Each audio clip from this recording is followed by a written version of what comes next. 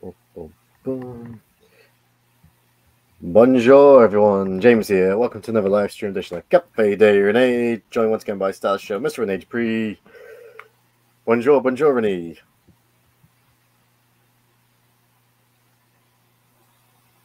Someone's trapped themselves.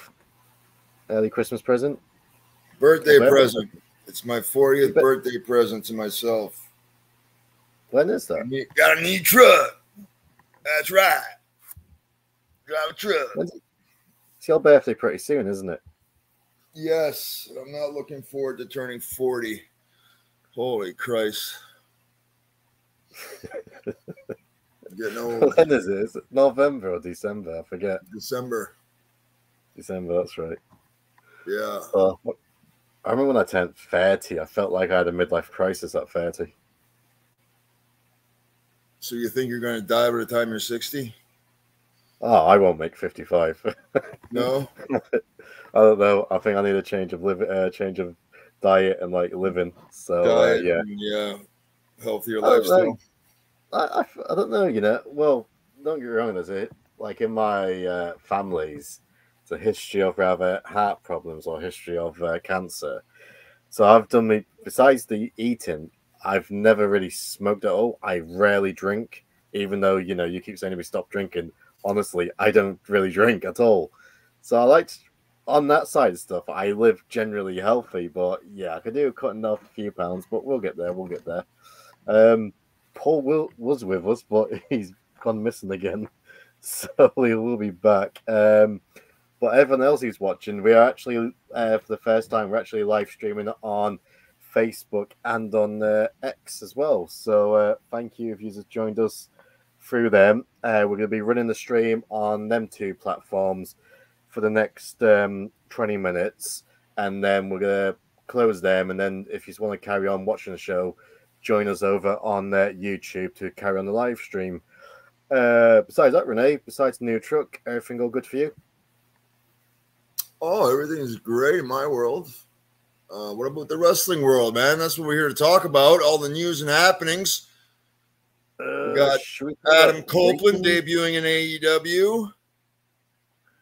The crowd goes mild. I've made it no secret. I'm a fan of Edge, but Edge traditionally, every time he does an entrance, he comes out, through the middle.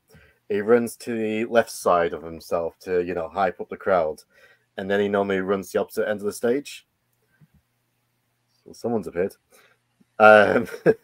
Well, he always done that at WWE, but in AEW, he only ran to the one side because the other side of the arena was empty. Right. Yeah. There he is. There he is. See how it feels? Paul, I'm sorry, Paul. Unprofessional bullshit. Okay. All right. We were just talking about your BFF, Adam Copeland, making his debut in all amateur hour wrestling. Oh, that's good. I'm happy for him. It's silly, too. All that video that we, people were like, oh, they're trashing him. I'm like, I love both these guys. I just want them to make a lot of money. That video went viral. It went viral because it was exactly what happened. Listen, when you've been in the business as long as myself and Paul, you know shit. You know more than like the dirt sheet writers, right? Can you back me up on that, Paul? As a dirt sheet writer myself, I can concur. Man, you look like you're like an album cover, or like you're about to do a music video. Who, me? Both of you do. Huh? James has like the montage background, like he's in some sort of like teen. Oh crap! I've just realized I've got the wrong logo. And then Rene's just kind of like a floating head, like he's about to do some sort of ballad. It's Halloween. It's October, buddy. Good stuff. Get close to the camera, because this is like too good to be true. So I can't really tell because you look like you're on like a Grateful Dead album cover, but look again. Do you have? Yes, you can see the white above your eyes. Holy shit, you have Sanpaku eyes. The fuck does that mean? Dude, are you kidding? This is amazing. How have I never noticed this? I think I've noticed it. I just recently came upon. Hold on, let me just double check.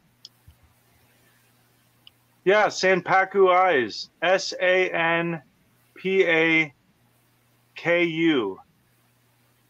Okay, what does that mean? Is that bad? Is that good? What is it? It's in the eye of the beholder, no pun intended. James, are you looking it up right now? Because you can read it off. I mean, I can read it off too. Oh, did you want me to read it off? What? Sorry, I was just working out the streams. Oh, okay. I'll read it off. If you guys can hear me. Yeah, we can hear you. Actually, I don't know if I can read it off. It'll probably stop my. Anyways, it's where I'll read it off. Okay, how do you spell that? SANPAKU. Basically, when you can see the white either above or below your eyes, you have the potential, the great potential to do crazy, violent things. Oh, well, that's wonderful. Can't see mine. Okay, what does Sanpaku eyes mean?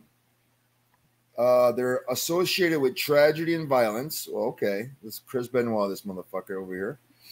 Individuals with yin Sanpaku eyes have sclera visible beneath their iris and are supposedly more likely to develop illness or die a tragic death.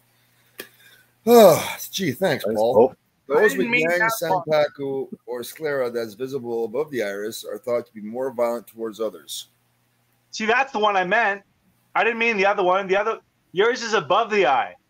So I'm more violent towards others. Look at that. Dude, are you kidding? Look at this. Oh my God, this is awesome. Because I'm the master. We're brothers, but you've never hurt me. Right? No, I'll never hurt you. That, right? I don't even have to tell you. Do you really want to hurt me? I love you, brother. I'm trying to help you understand. Okay. When you're in the mirror, you're like, why, what is that? And now you know it's Sanpaku eyes. Sanpaku eyes. Okay. James is also your brother. He's so we are safe. Okay.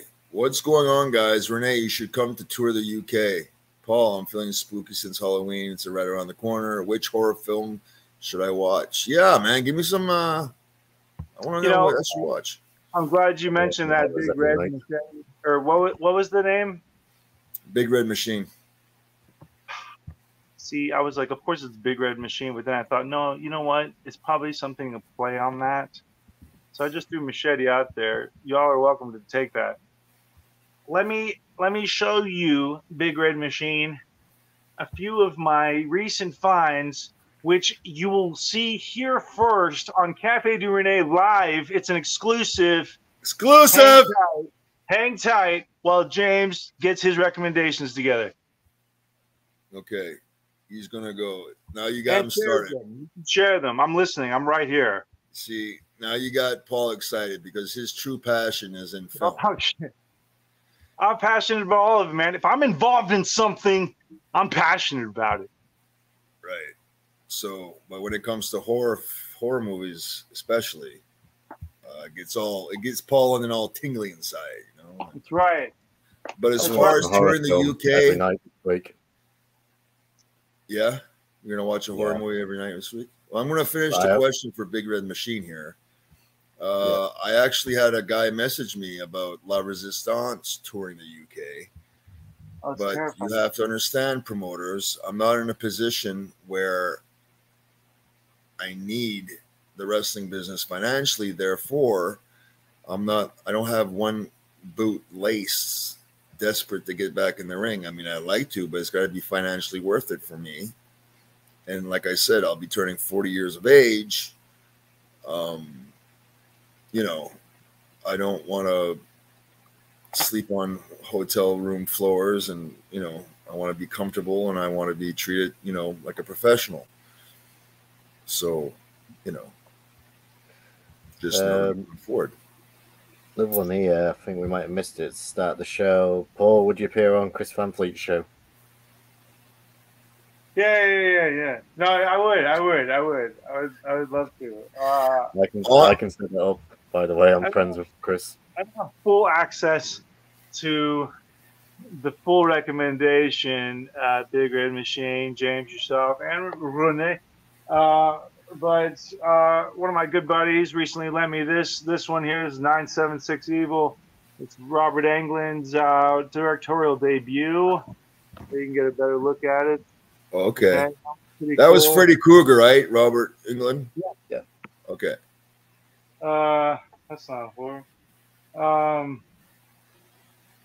Either of these are always fun. I tend to go with the classic House on Haunted Hill, Vincent Price. The remake I enjoyed.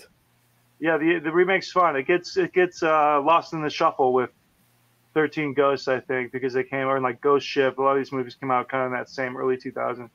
So, but you know, the remake's fun as well. But there's always that original that features the famous Enos house, which is also the Terry Silver house in Karate Kid 3. So that is the house in House on Haunted Hill.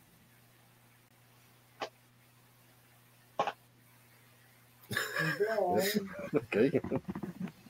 You got him going, chat. Now you got him going. What was the name of them eyes again, Paul? Senpaku. I do not have it. Unless I have overhead lens, but we all can do that. That's not what it means. It's like, yeah. Oh, Houston's favorite felon. Y'all are related. Oh, yeah. Y'all are related by ocular means.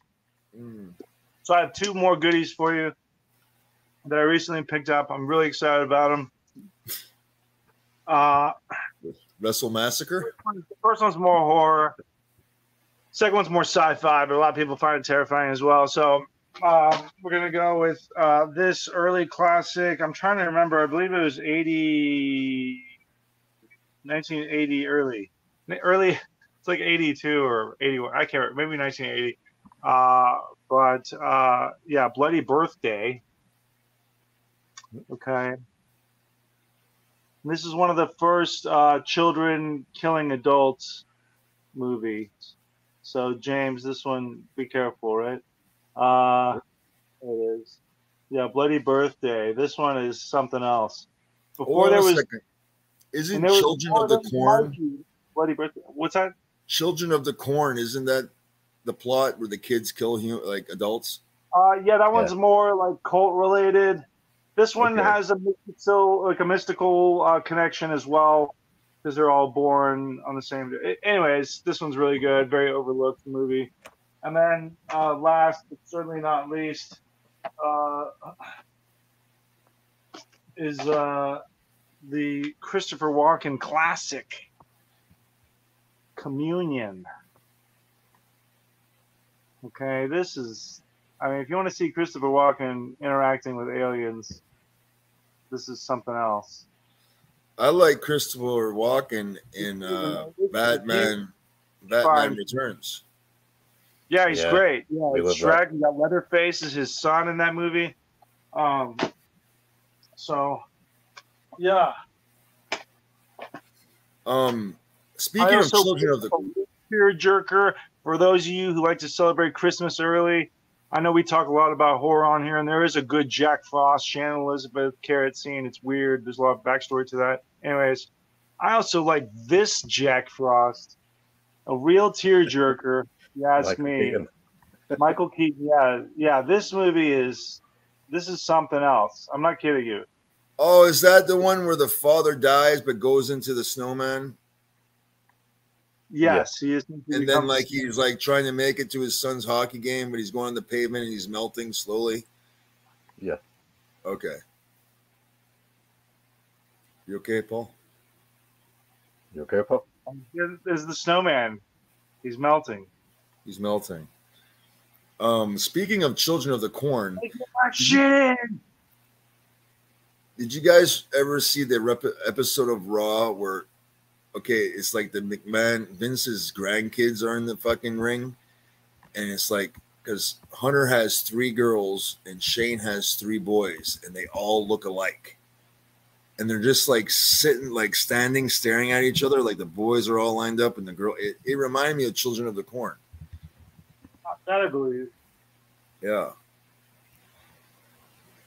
I've got a picture of there's one here with former President Donald Trump. Oh, yeah. Look at that. You have that picture? Bring it up. I want to show you something. Bring that picture up. Okay, you notice how Hunter's eyes are like shut? Yeah. Okay. That means this was like a photo op. Like it's like, you know how like people come in and they all take pictures and then they just walk off. Okay, that's all that was, because you can notice how his eyes are all shut. And you can notice the puffiness of his face. He was probably bullshitto eyes. Yeah, he was probably in between a cycle here. This was before his heart attack. I don't know. This ain't got nothing on Nixon and Elvis, all right? All right. We got one from Kane. You got to bring this one up. Movie as well. It's not really horror or a Christmas movie. It's a great Elvis movie. And it's an amazing Nixon portrayal, too. I don't know, whatever your takes are on Kevin Spacey, but he's phenomenal.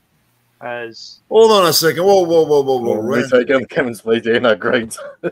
Kevin Spacey, wasn't he allegedly accused of like some really fucked up shit? Yes. Yep. I'm not saying he didn't do it.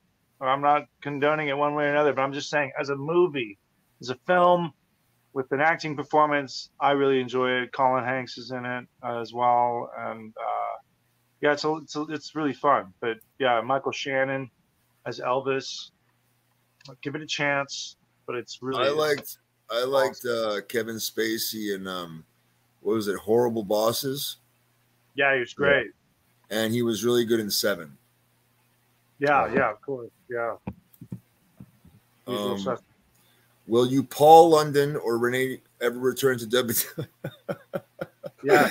Watch the show, Kane. Who is your best friend or friends in the business? You look at them. It's right here. Right here. Which veteran was really nice to Gilbert? Gilbert was always nice to me. Gilbert? Yeah. He was, I think I remember, he was cool, right? Yeah. Yeah, very nice guy. So did that answer your question, Kane? The nicest guy besides me. Scotty Too Hottie. Scotty, you never seen him get mad? He got mad at me once.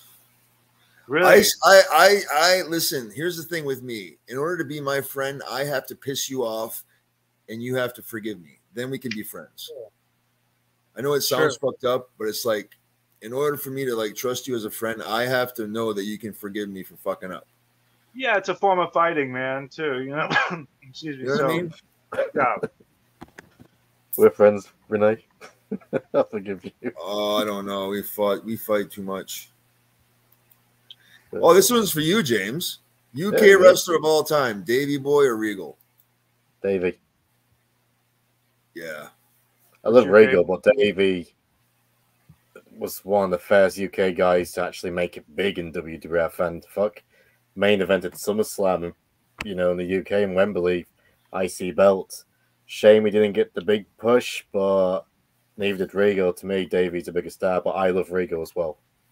Would you say Regal had a bigger WCW career than Davey Boy? Oh, that goes without saying. Well, shit, wasn't Davey Boy out with an injury like his whole time there? He was certainly there longer. That's what ended his. That's what led to his serious drug addictions. So I forgot if it was that is debatable, dude.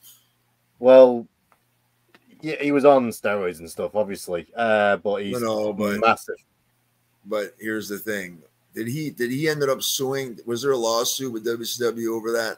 No, I actually interviewed his daughter about that, and she said he really should have, because it was the trap door for the Warriors' entrance. It fucked him up, right? Yeah, he got landed on it. I thought you were talking about Regal this whole time, and I was like, what? When did it? You're talking about Davey Boy. Yeah, it was the trap door. It was the Warrior trap door that fucked up his back, right? That's right, yeah. And that's like in her words, so I can only go by what she said. Right. After that, she saw a big difference in like the amount he was using and stuff, and just his personality and things like that. Right. Damn, that's sad. So I can only go by what she said. Yeah. Does Paul have any memories working for 2CW? Is that Canada? I believe. I thought that was New York, wasn't it? It might be Northern New York. Yeah, I think Rochester, maybe. Bin Hamim, that was his fucking promotion. 2CW. Yeah, but I think I might have worked there. See, because I feel like we crossed paths. So for all you wrestlers out there who are just still pretty starting out or just whatever, I still won't do this because it's like whatever, but we have social media now to kind of document stuff. But either which way, journal your travels and the location and possibly who you worked and possibly where the building, what the name of the building was and what town. Document all this stuff in a journal and put a date on it. Like, believe me, it may not mean fuck all to you now, but later on, like, you're going to feel that it's going to mean a lot. And you can put notes in near that, whatever. But, you know, document your travels and your shows, and possibly your opponents as well, if you can. And believe me, that's one of my biggest regrets is not having done that from the start. From a business standpoint, whenever you go to a town when you're working for a big company, write the attendance, write the gate, write where you were at in the card and who you worked, and write your payoff.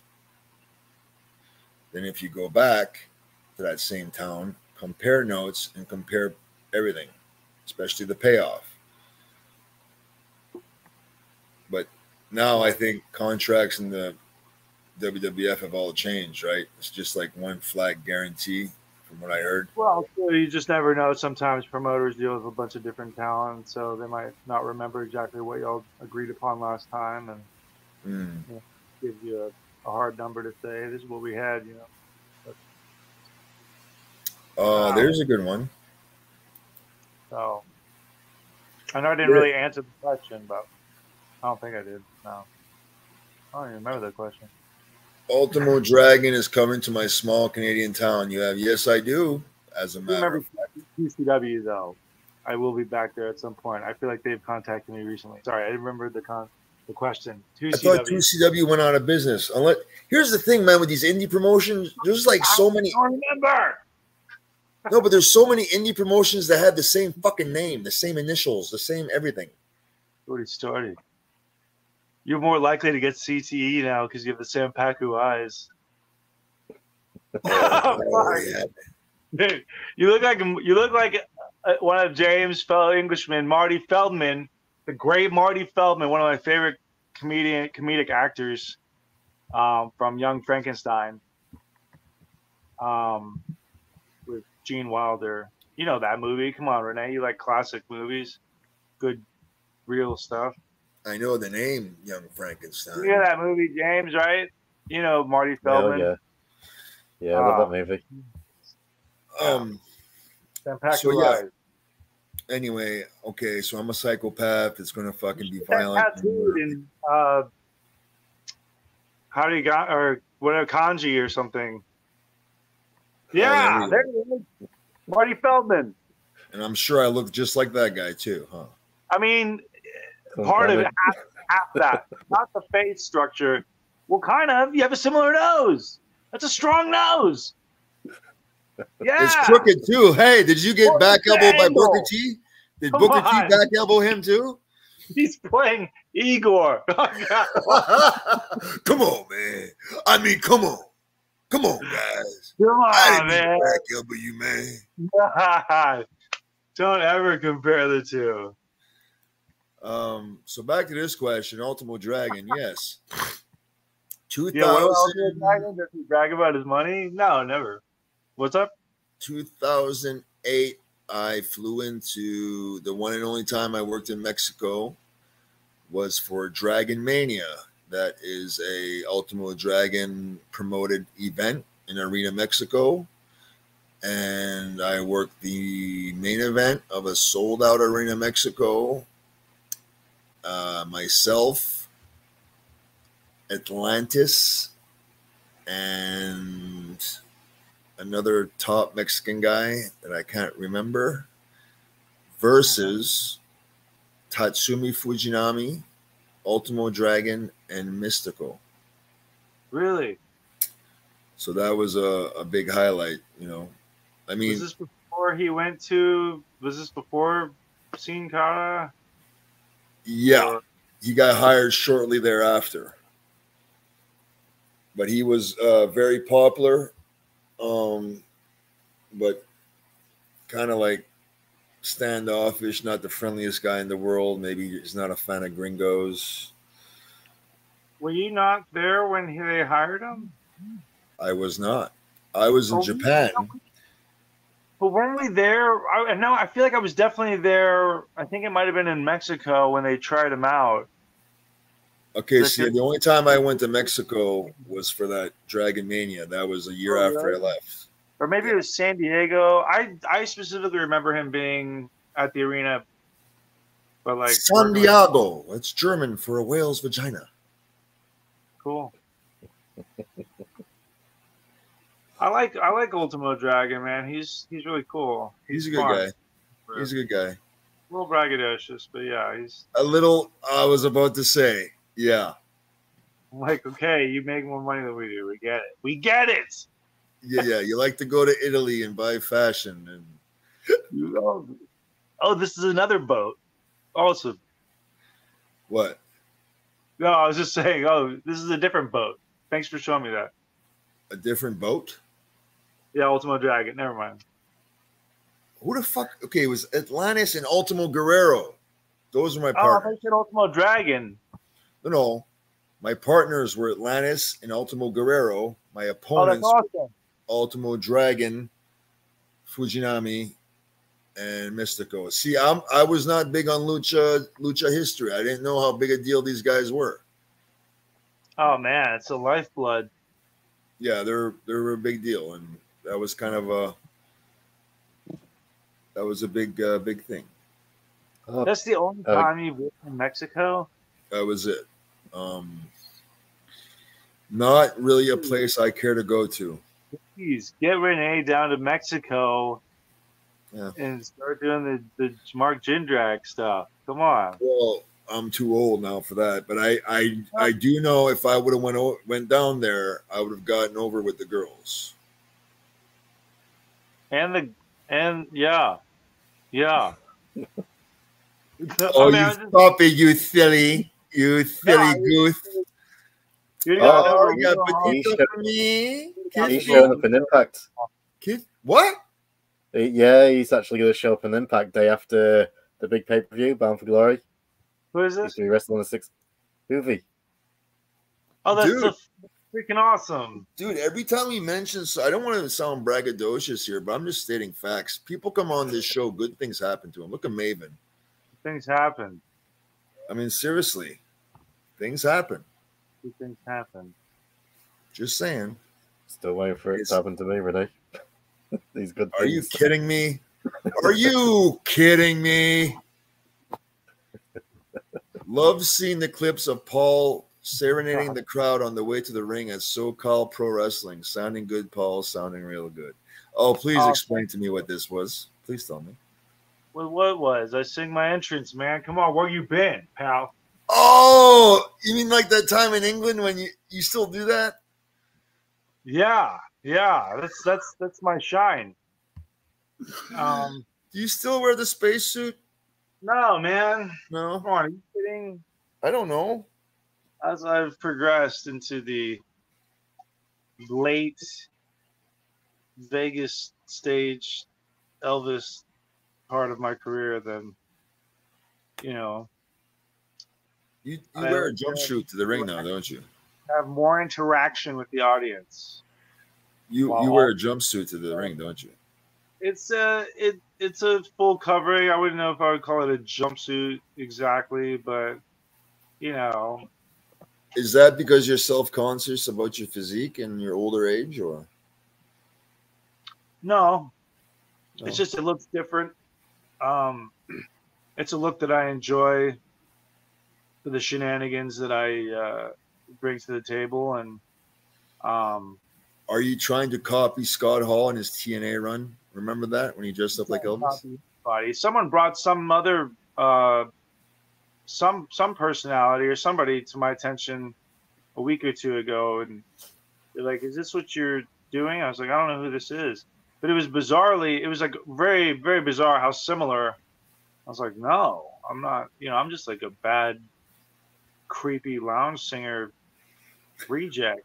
Like I'm just like I'm the guy who's I mean, I don't know. It's well, hold on a second. Didn't you have a role where you were playing Elvis? Yeah, that was a couple years ago. That was more of like a proof of concept type deal. But I've always really enjoyed Elvis. With that being said, I did pick up this bad boy on Saturday. Whoa! Yeah, man, the new Arizona Federation heavyweight champion. Okay, so hold on now. So that means you're the Compton Mania champion. That's it. You're the Arizona. What other titles do you have that I'm not aware of? Well, that would get us kicked off. No, I got none of that. That's it. Well, hopefully we'll be wrestling each other coming up here in the new year for Great North Wrestling. Oh, yeah, that'd be great. In the North. In the North. Well, it's not that great in the wintertime because it's freaking cold. But it is a very, very good promotion, very professional, well run, good attendance. And they were inquiring about my friend Mr. London. And I'll be there November 4th. There are no promoters or want me to come to your town. Book Paul London at gmail.com. Again, that is bookpaullondon@gmail.com. It doesn't get any easier than that to remember that, but it doesn't go to me. So if you're some weirdo sending dick pics and foot pics and all these other pics, go ahead and send them, because they go to a lawyer who's a friend of mine who also works as my booking manager. So send whatever you want, but I don't see it. So all the bullshit and nonsense gets filtered out. However, you can send dick pics to my co-host James. He enjoys that sort of thing. Oh, this is a good one. How good is Nakajima from Noah? Because he has not signed a new deal. Oh, and either go to New Japan or America. Would he do well in the States? Nakajima is trained by Kensuke Sasuke. You know who that is? Power Warrior. He's a legit badass. He's not very big, but he's like a 3-time, I think, kickboxing national champion. A little bit on the cocky side. He takes liberties. I told you about that, right, Paul, when I was over there last year, and there was a Noah DDT bout, and he slapped the shit out of the DDT wrestler and knocked him straight out cold. Oh, Yeah. One open hand slap laid him out. The kid had to get rushed to the hospital in an ambulance. Was it all temple? Excuse me? It's all temple? Yeah. But like I said, he's legit as far as credentials and MMA. So I know he had some heat there with the office because of that. So I'm not sure. And he was in the dojo, the New Japan dojos at 15 years old. Training. So I don't know. Yeah. But as far as talented, yes, extremely talented.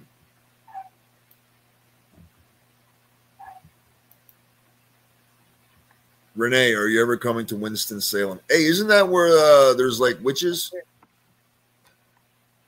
Russell K. Aren't you on that? You're not on that? I thought you were on that.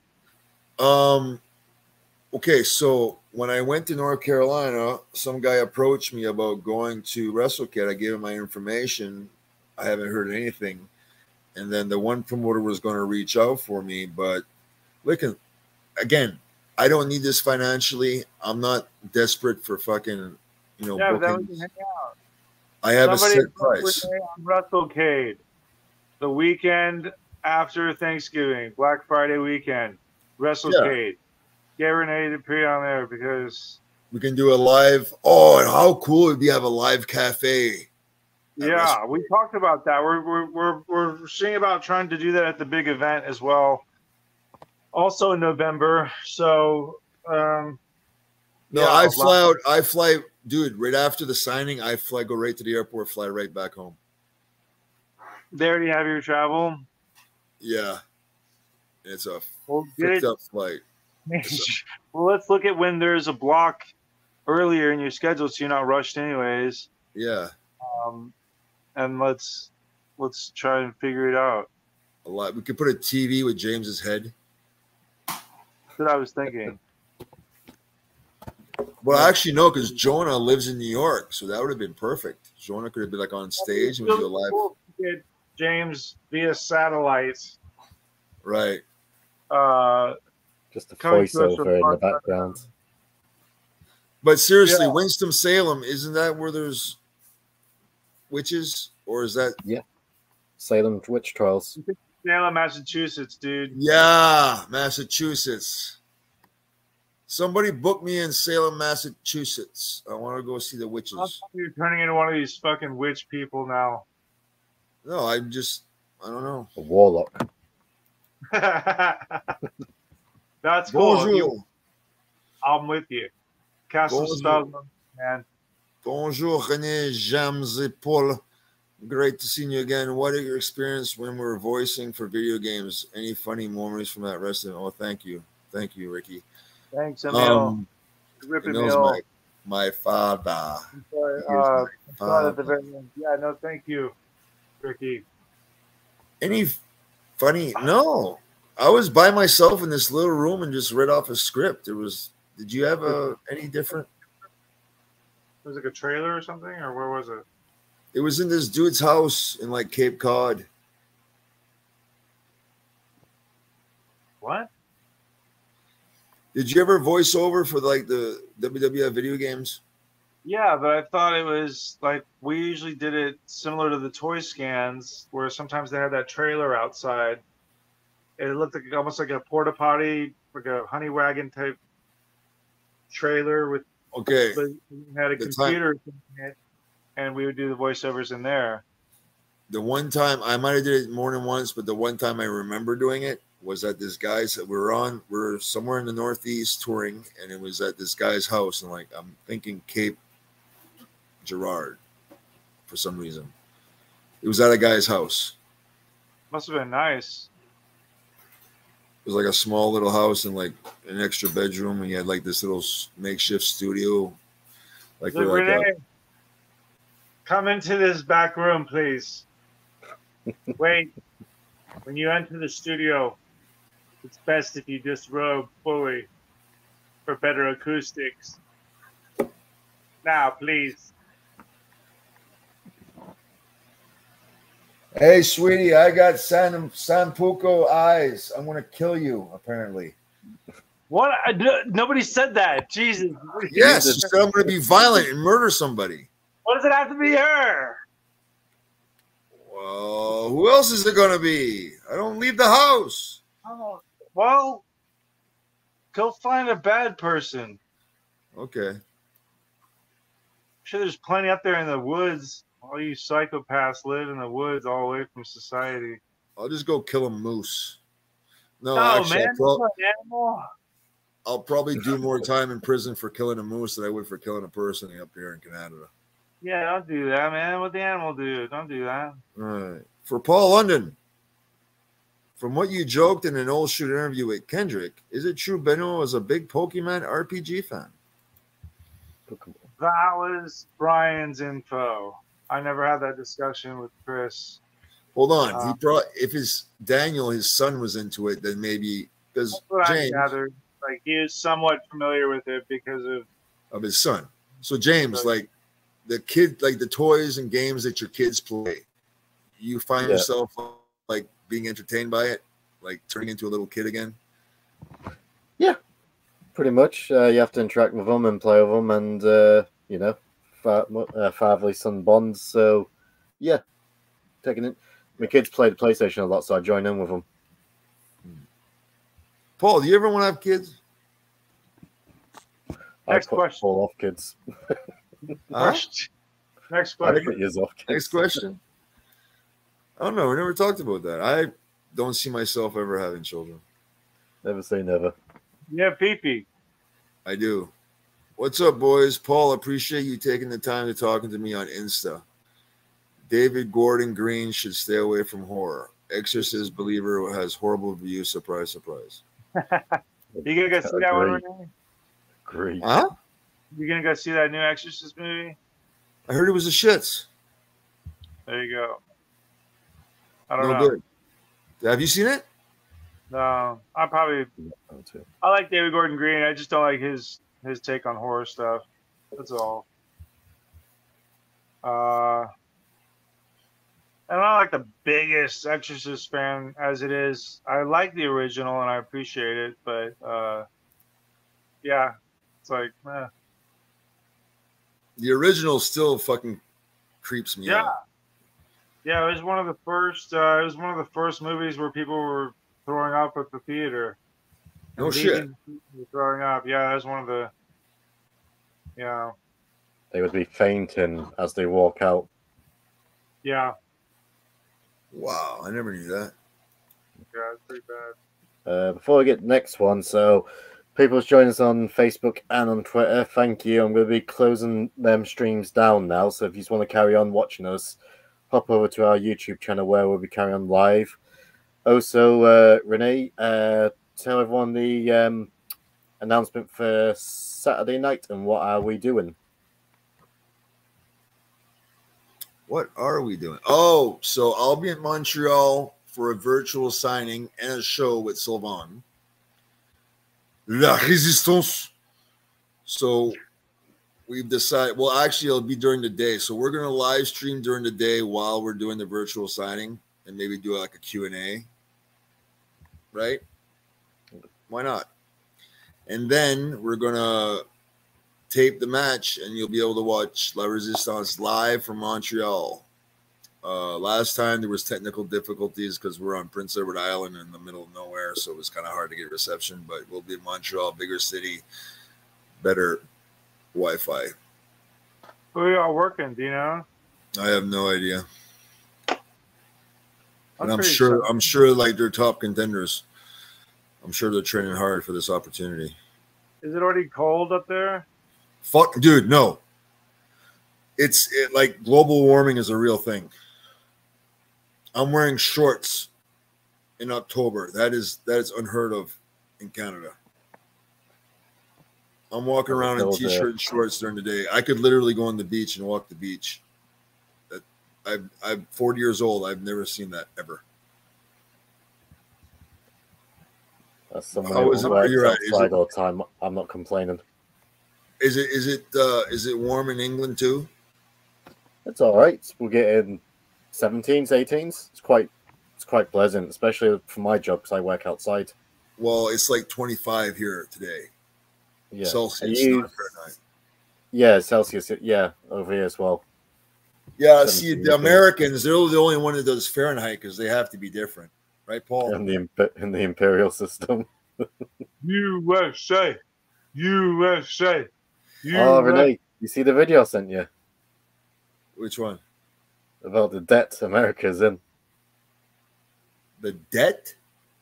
Trillions. It's crazy. Oh, yeah, they're crazy. Like 30-some trillion dollars in debt.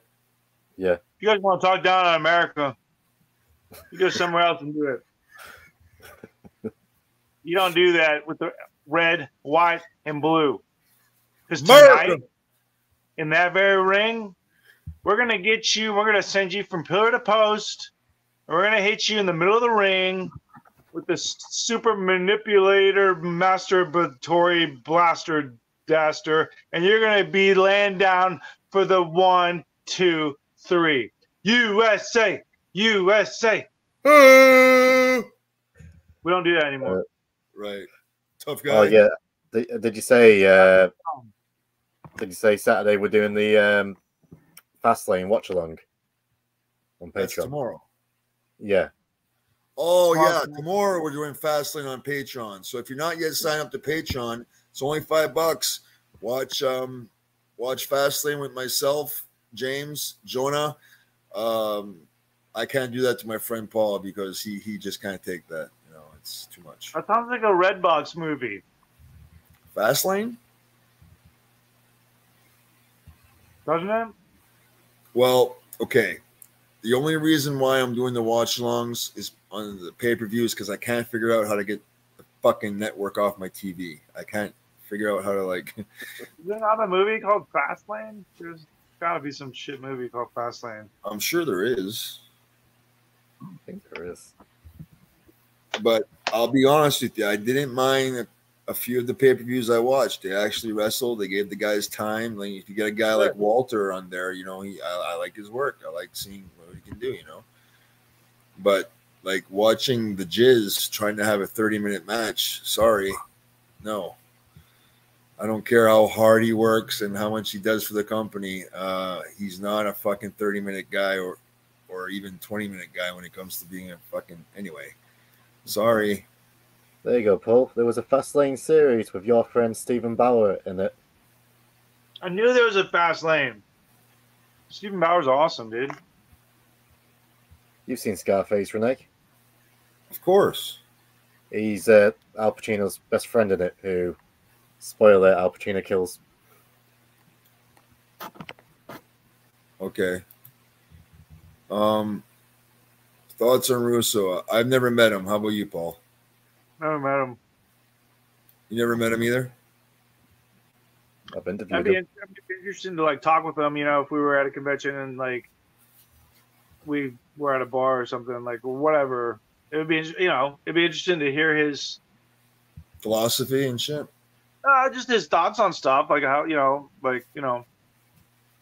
But I was entertained one way or another by stuff that he did. I'm not gonna say all of it, but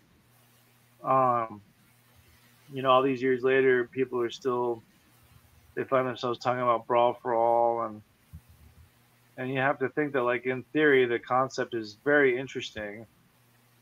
And you do kind of wonder, like, who is a legit tough guy sometimes, or, you know, who's full of shit. And that's where it gets very high schooly, where usually it's the ones who bark the loudest or the ones that go down the fastest and the, you know, the easiest. So, but, you know, that's an interesting thing. And, like, it's now in its own little time capsule. It's interesting watching that, like, Dark Side, how, you know, it was all kind of engineered just to see Bradshaw get knocked out. According to him, yeah. Yeah, according to him. So yeah, I'd be interested in, like, talk. You know, it'd be interesting to, like, talk to him. I wouldn't be like, oh my god, fuck this guy. Right, you'd give him a chance. You wouldn't, like, so yeah. I don't know. I mean, like, just in the interviews that I've seen, he seems like a very positive, you know, New York kind of guy, and I like that kind of energy. In dosage. That's why I like you, Paul. That's why we're friends, because you won't go by hearsay. Because if a lot of people in this business, if they hear bad things and multiple people say bad things, they'll automatically pass judgment on a person. Yeah. You have to kind of measure it, you know, and I'll make my own decision on whether I like somebody, not because, you know what I mean? Yeah, and I think it's bullshit when fans try to get on guys. You know, it depends, like, to a degree, but I think there is a level of guilt by association depending on what's going on. But but I do think it's tough for certain guys, because you might have friends who are on the shit list, and so then you kind of have to like decide uh, how you navigate that friendship sometimes, because then everything gets put under like a magnifying glass. And oh, can I fucking use an example of me and you? yeah. Okay, so like in 04 when Holly basically turned the entire locker room against me, and then I remember I thought we were going to ride together, and you were like pretending like you didn't see me, like whistling to yourself, and you basically told me, listen, man, like it took me a long time to win over the locker room, and like I don't want to get heat, and I I don't appreciate remember it. saying that. Yeah, No, well, you did. come on. No. I'm not calling you out and like, oh, fuck you, Paul. No. I understand why now that I'm older. But I that's just just don't the way remember it is. doing that. No, because that's the way it is. Like a veteran like that will turn your friends against you and like heat through association and. Well, yeah, the heat by association thing is one thing, but I would never. I've never turned against you or would never. But you no. But we couldn't ride together because if you would have rode with me, yeah, that would have been huge heat, right? Bullshit. I mean, yeah, the whole thing sucks. But that just shows like how fucked up that culture was back then, and just the way it is, right? Yeah. Yeah. Yeah, it's pretty silly. But anyway, we're not there. We're doing good. We're on the cafe. We're healthy. On the cafe, we get to play video games all day, jerk off. Better legend, Goldberg or Warrior? Warrior.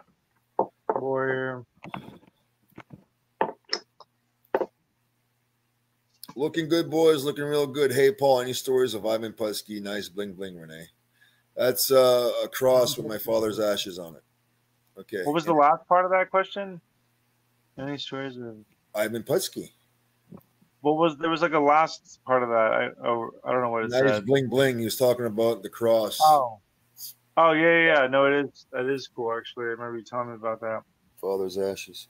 Yeah, give me some Putski stories, dude. Well, I mean, he wasn't like the most technically sound guy, so it wasn't like I went there and learned everything. But he certainly, I think for anybody who's been in the ring with me, I lay my stuff in to a degree where it's certainly not fake. Like I'm certainly laying it in, and there's also a way that I'm going about it where I'm not leaving a bruise or injuring anybody. Or sending them to the hospital.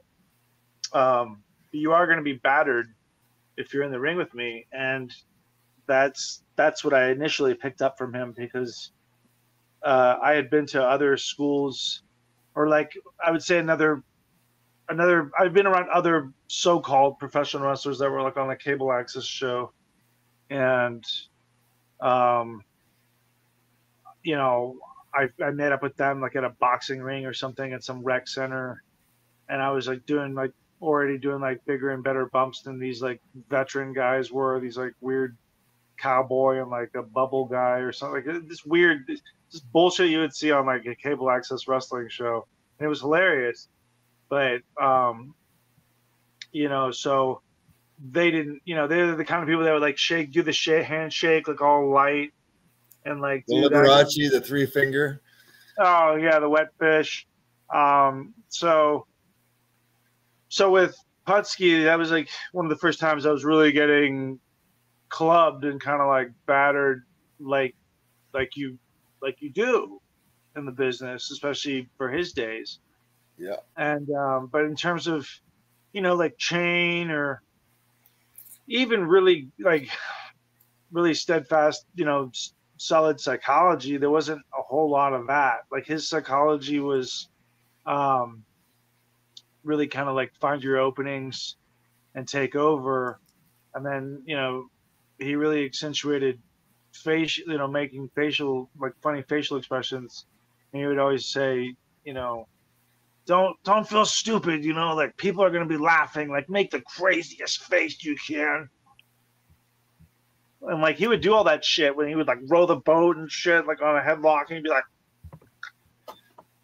just this wild fucking. To get over with Vince, that's exactly what you had to do. He loved that. And so he would say, you know, people are gonna be laughing at you, and this was his big line. He'd be like, "But you're gonna be the one laughing on the way to the bank."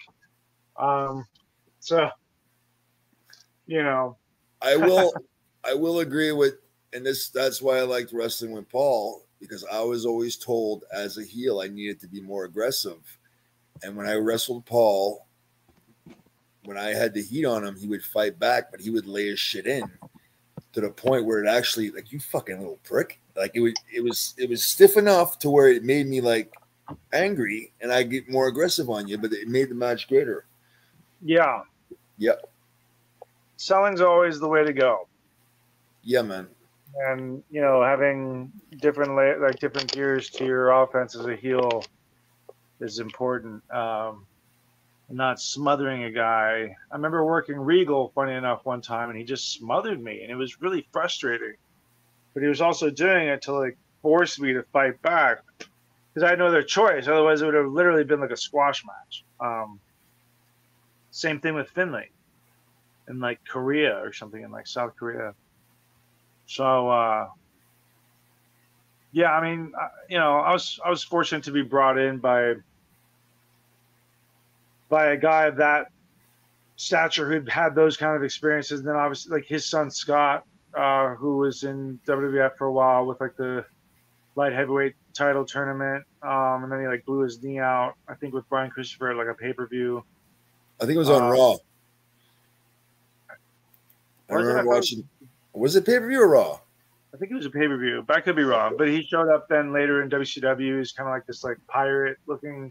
He looked awesome. He was badass. I always loved Scott Putski, but fortunately he came and trained me a lot as well, and really helped me a tremendous amount. And so I owe those two everything. I mean, they're just really wonderful people too, just really, really good people. And I'm just really thankful. That training with them was like, okay, like I can do this. Was that in Texas? Yeah, this is in Austin. He was my first manager. Ivan Putski was. Yeah, he was my first ever manager. And like my first match was in front of like 1,000 people at the old like Austin City Coliseum, which is now torn down. And he like got on the mic after my victory and was like, "This guy's gonna be a star," and all this stuff. I'm like, you know, and I taught him. It was like a plug for the school, obviously, but it didn't really like, you know. But yeah, he was my first manager for like my first like handful of matches. Did he help get you booked anywhere? Yeah. No. Oh, okay. Like, dude, that wasn't really his deal, you know. There's people right now, because you know Lance Storm had a school for a few years. Does he not have it anymore? No, thank fuck. God. Because there's people going around saying that they were trained by Lance Storm that don't even know how to lock up, can't hit the ropes. And I'm not just talking one. I'm like, I've met nearly half a dozen. If I said I haven't heard something like this before, I'd be lying. About the same person, Lance Storm? Yeah, just people who had gone there and then like they felt like they didn't, like they ended up having to go other places, and that's common, you know, like some places just they're gonna teach us. I don't know. But if you're looking to get into the business, stay tuned. Stay real tuned. Oh yeah, we got some announcements. Hey, what a great place to plug in on here, right?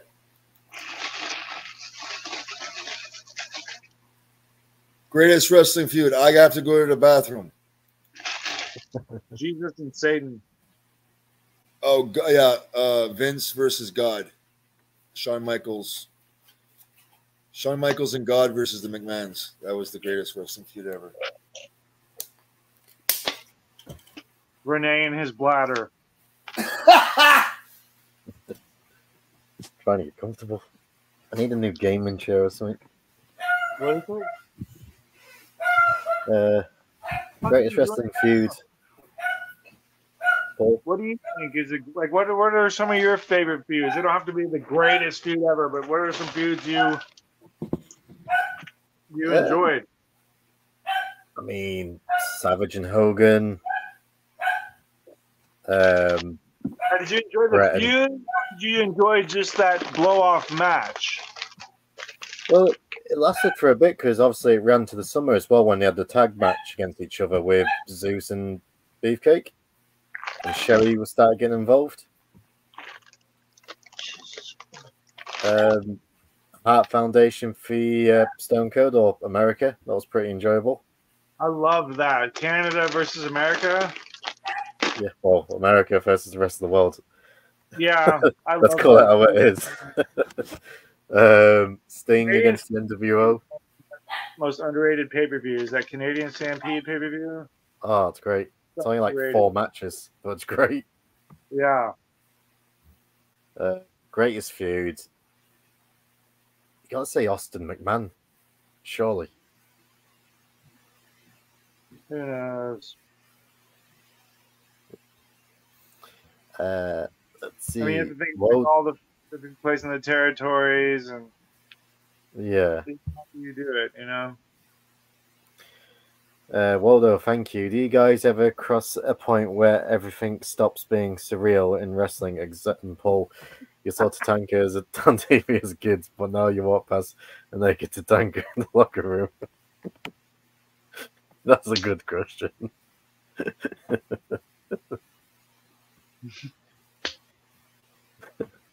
It's weird because I've watched you like growing up, and there's been times we've been having a conversation off the podcast. And you're like covering yourself in baby oil and shit. Ridiculous! Come on, moisturizer. Yeah, when you've been having conversations and you start moisturizing all your skin and your body. Buffalo Bill. Yeah.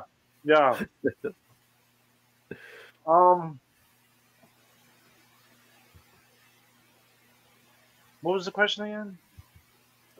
Look at back up. So, what was there? Do you guys ever cross a point where everything stops being surreal? Try to keep a healthy, just a continued appreciation for the ability and the fortune to do this, because it's a wild ride. I mean, it really is bizarre. Just I'll go into a locker room and just kind of survey the landscape and just seeing the colorful characters and just the variety, and it's just it's fun. At the end of the day, the whole thing is fun and it's a show and it's a performance, but also there's that chance of illusion where you can really make the people believe, and just I don't know, just having that opportunity to do all that at whatever level, it's a real privilege. I mean, it really is. So, but it is surreal when I get to it never gets old, really, when I see like a naked Indian Native American warrior by the shower or something. It's to a lesser degree. It's a lot lesser degree to me, but I've grown up being a fan since being 3 or 4 years old. I've been watching wrestling for about 30 years, and it's great doing the show, but sometimes it's surreal. The people who I've spoken to, obviously, speak to you. You and Rene are friends of mine now, but like I've had the opportunity to interview Jake the Snake Roberts and Kurt Angle and Rob Van Dam a few times. Like, for me as a fan, it has been surreal, and I don't take it for granted at all. Yeah, you do. I don't take you. Well, I'll take you for granted, Rene. Asshole. What are you hiding in the dark? His wife with them ugly bugly eyes. What they called? If you had to flip the lights on, your wall would be like adorned with just like body parts. God, that is creepy. How has nobody commented on the Sanpaku art? We're on this one now, Rene. Why me? I think it's the heaviest bench press. I think you bench press? I think you meant bench press. Maybe there's a bunch of weight. For me, at least, I would say my heaviest probably like 230. But I would do like reps. I never really maxed out. I never saw the point of it. No, it's stupid. I did, and that's probably why my shoulders. Huh? You're not building anything off of just one fucking rep. Like, it's stupid. That's ego lifting. That's stupid. I did that when I was a teen, you know. But you're young, you do stupid shit. Do at least 6 or 8 reps. No point. Yeah, I can't even do 230 now on the bench anymore. My shoulders are so bad. Yeah, I mean, this wasn't like fucking yesterday or in the last decade. Right. Best to never win the big one. Rude, Jake, Dusty, Razor. Personally, I say Piper, but curious about what. Oh, he must mean the WWF title. I'd say Hennig. Good call. Hennig? Yeah. I agree. Big Rick Rude fan. I'm a big fan of all of them, but yeah, Mr. Perfect. Easily. Even DiBiase as well. Like how big of a heel he was at the time. Who? Well, that was the original. That was the original plan. They was going to put the belt on him, but Honky wouldn't. Yeah, at WrestleMania, but Honky Tonk wouldn't drop the title, the IC title to Macho. Mississippi. You what?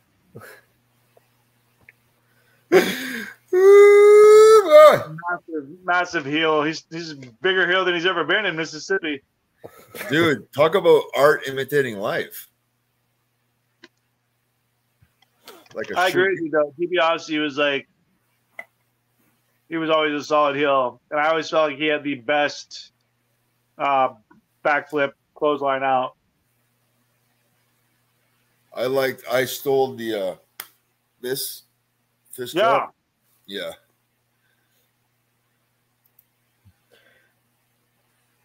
Who are your top 5 worst in-ring wrestlers who made it to the top of the business? Warrior, Moxley, Khali. Love the show, guys. Top 5. Khali is just catching strays out here, man. Okay. Khali. Top 5.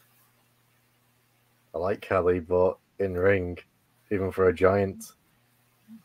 Yeah, but like he went to India and he drew over 70,000 people in that country. What do you consider making it? Like, I mean, does Zeus go on this list? Because he's fucking atrocious. Well, Zeus was over, man. I loved Zeus as a kid. It's got to mean like more than one attraction shot, right? I think he said in ring. Because, I mean, look, like Warrior wasn't the best, but he did draw money. You know what I mean? Yeah. Not to be disrespectful, but Jinder, like that experiment just failed big time. I like Jinder, but not as a champion. In India, so Jinder Mahal. So like, he's of Indian descent, but he's actually Canadian, right? Yeah. And I think people from India, unless you're purebred Indian, you know what I mean? Maybe like a Kali, for example. As to where, and I hate to use myself as an example, but when I toured France, the French people knew I wasn't from France, born and raised in France. But I was of French descent, but I still got over in that country. You know what I mean? Like when I would sign autographs, there might have been 1 or 2 like said, "Oh yeah, you're not really from France or whatever." But they sold you and pushed you as a French guy over a French Canadian. Eventually, no, but here's the thing. Here's the thing. In 2004, when I was tagging with Kenzo or Champions or whatever, I remember. Oh yeah, because we won it from you. You fucking. So yeah, watch along that one day. Yeah, we should. The largest news channel in France flew to the Carolinas and spent a whole day with me. And yeah. They spent the whole day. The office put me up at the TV hotel, and then I spent the whole day like doing my daily routine, and they followed me around the arena the whole day. And after you beat us, you can watch it on YouTube. It's called the 7 à 8. That means from 7 to 8. It's an hour-long broadcast. It's on YouTube. But in that, there's like this was the day after you beat us. I don't know. We might have been the champions, but I think we were on the show. It was a SmackDown taping. Me and Kenzo were working with Rob and Ray. But there's anyway, you can watch it on YouTube. And in that reportage, in that report, they actually said that I was actually French Canadian from a small town in Canada, that I wasn't from France. But that episode, the 7 à 8, had over 6 million people in France alone watch it, not counting other French-speaking countries in Europe, such as Belgium, parts of Switzerland, Morocco, South right? Africa, right? Algeria, right? So when I toured over there from 2008 to 2010, we did about 5, 10 to 14-day tours over there. We sold out every major arena in that country. Wow. Me and Rob worked a program together over there. He can attest to it. Me and Test, the first time we went over there, 10 shows in a row, back to back, sold out every single night. But as opposed to Jinder's position, where he's of Indian descent on television saying he's from India, but I think the fans in India don't buy it like the fans in France bought me or accepted me. Yeah. Nobody in India it's like that. But India, like, when he went over there, they didn't draw that good a house because they did 2 shows back to back, and I don't think the second one sold out because the economy is not that great over there. People can't afford WWE price tickets over there. And from what I heard from Ben Hameen, get this, the reason why Hunter put himself over, because you guys saw the footage, right, where he works with Hunter, Jinder does, and then at the end, it's fucking boot pedigree.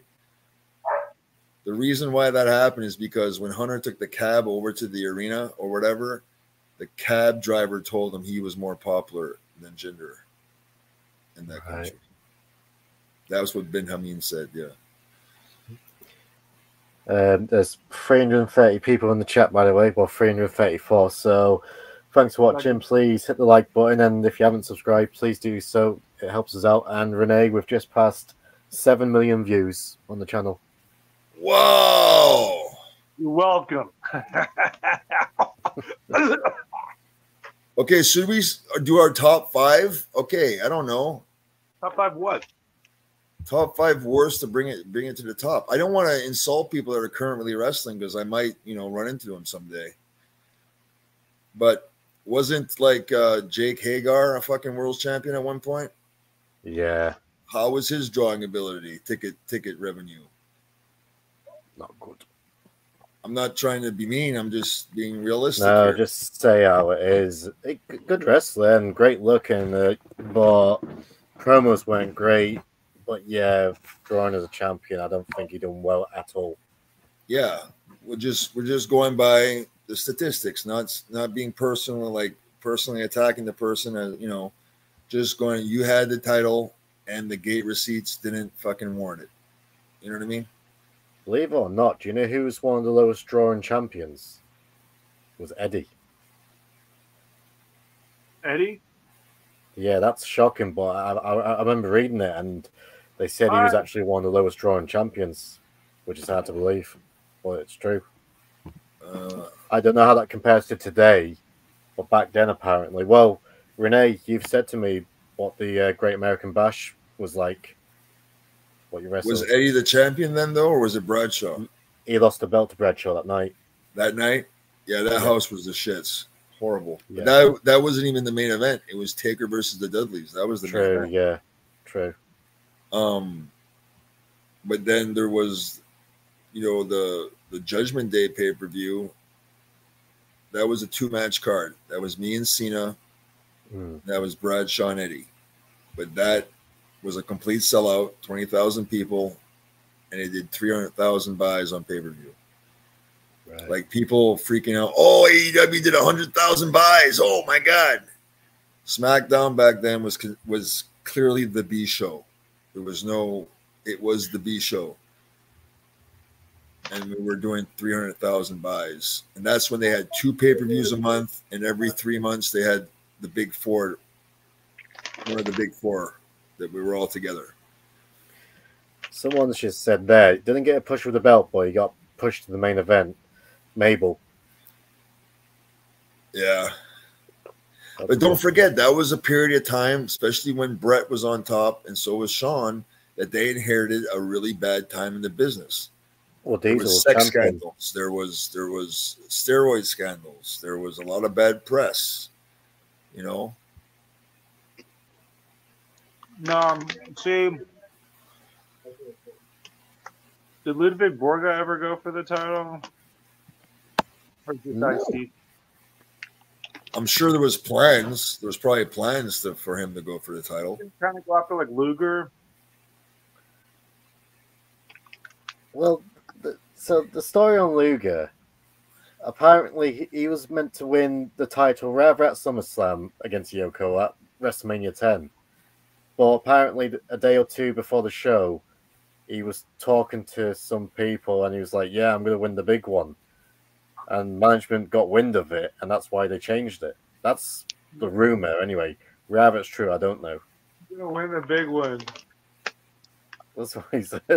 Well, win the belt anyway, or title, championship. God damn it. I hope he said I'm going to win the big one. Yeah, look at that. I'm the total fucking package.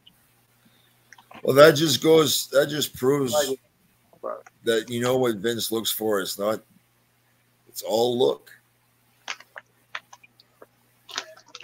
It was Hogan. Then from Hogan, he went to Warrior.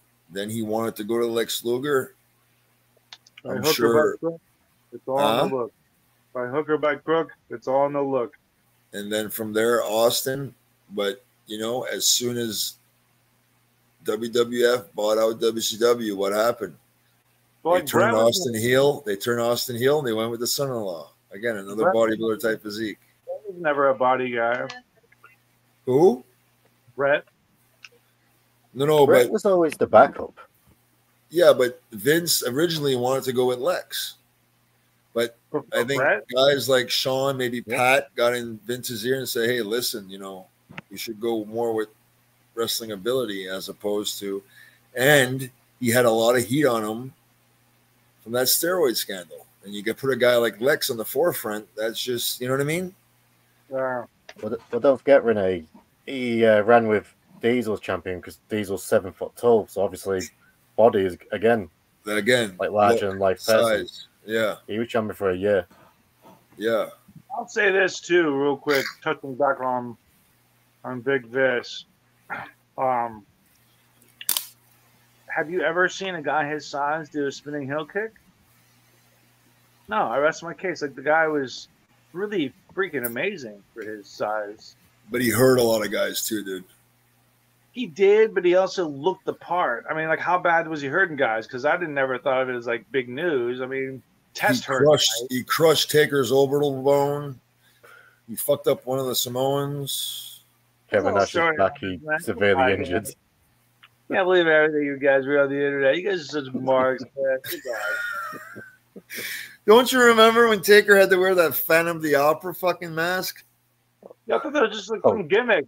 No, Mabel sat on his fucking head, crushed his orbital bone.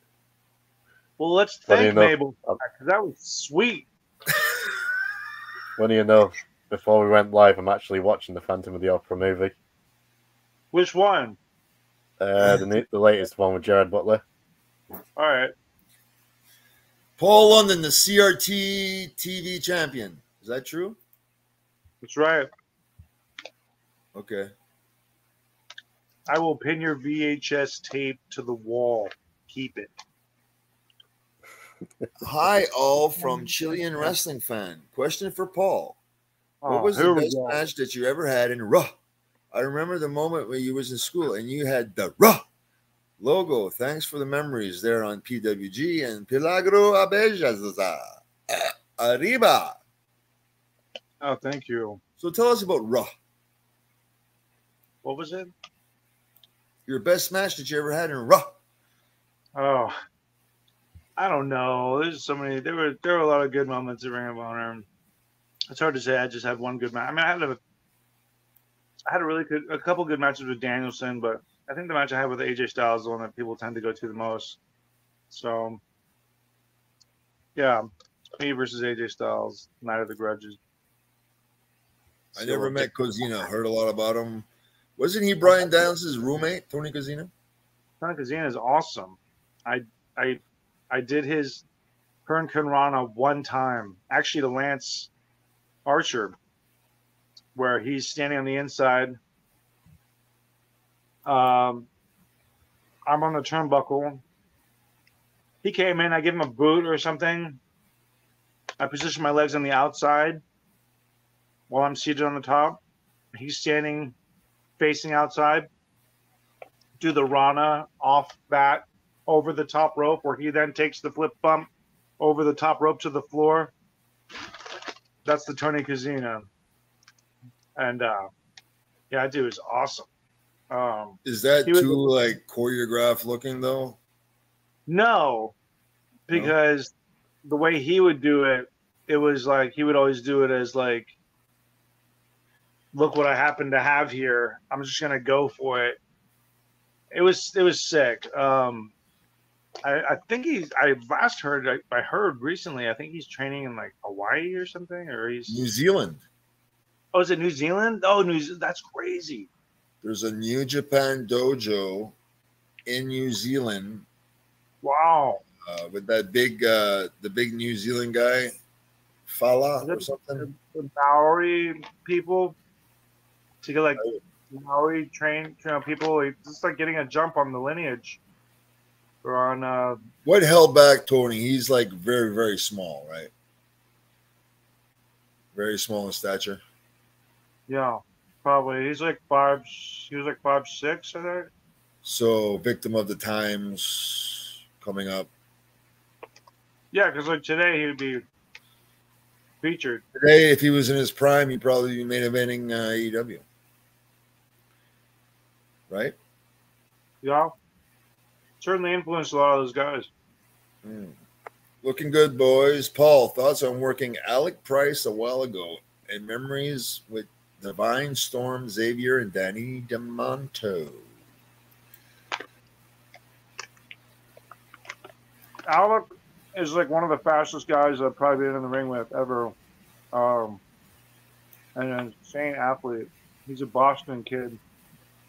And early 20s, but that I can say right now, it's definitely got to keep an eye on because he has some of that freakish athleticism. He just has a good mindset for the business, and like probably has more energy and an explosive kind of babyface way than anybody I can think of off the top of my head right now. So yeah, I think he's definitely the real deal. Absolutely. I mean, there's so many guys that are just ripe for the signing, but for whatever reason, they might sign way lesser talented people, or these people have a fucking Instagram following or some bullshit, or who knows. But just keep at it because they honestly don't ever know what they're looking for, and you never know when your number's called. So I'm excited to see his career take off and keep growing and getting more and more bookings because I think the world of him. He's awesome. And the other guys,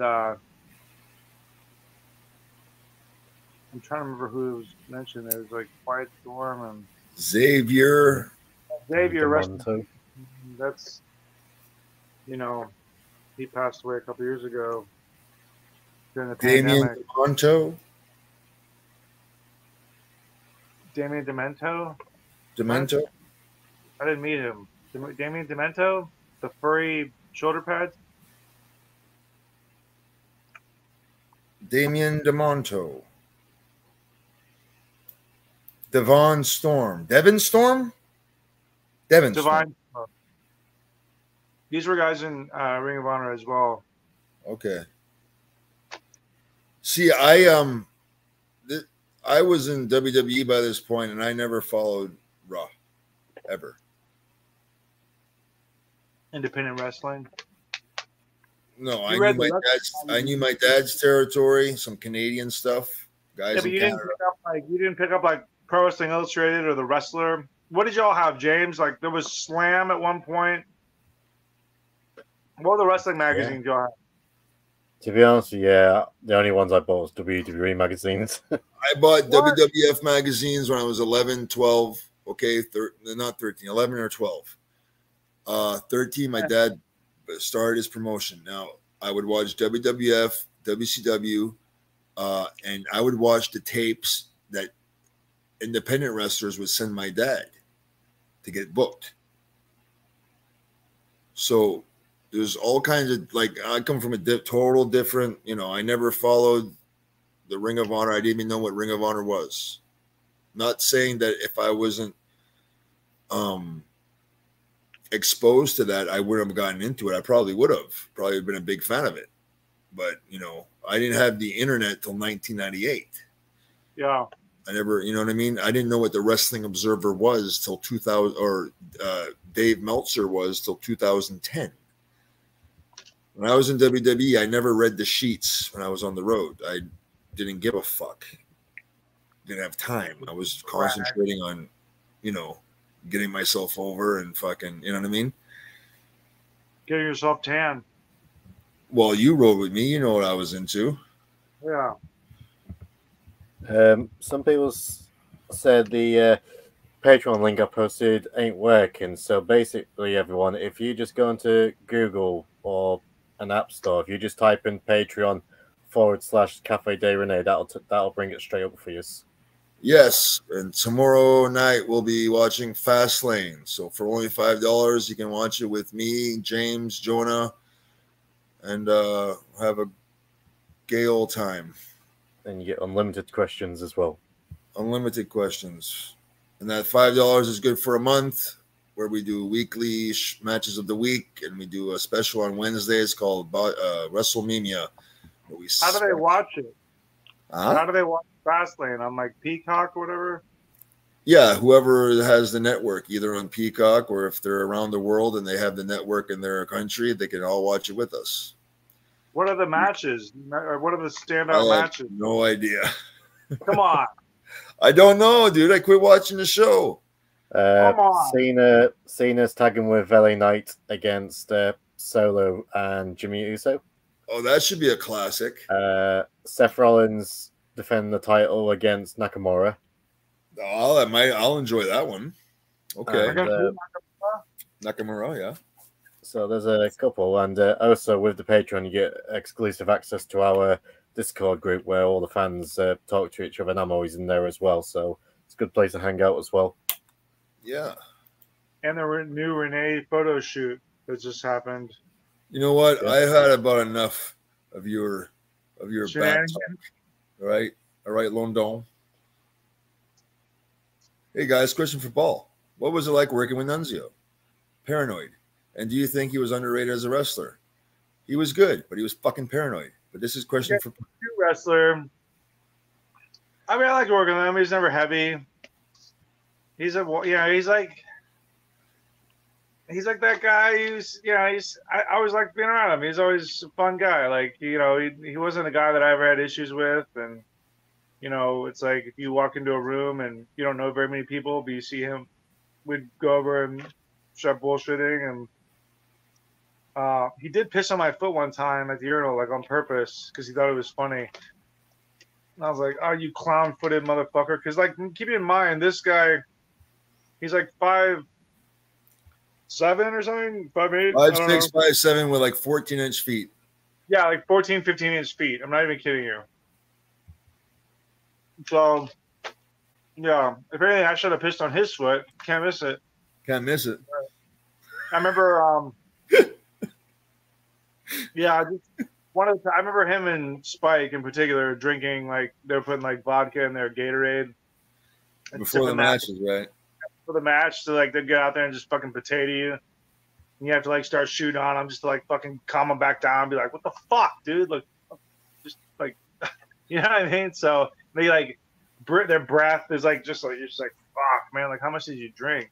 Like, what goes to the fucking electrolyte? The electrolytes goes to your fucking veins faster. Like, okay. Spike was pretty annoying when he got drunk. Yeah.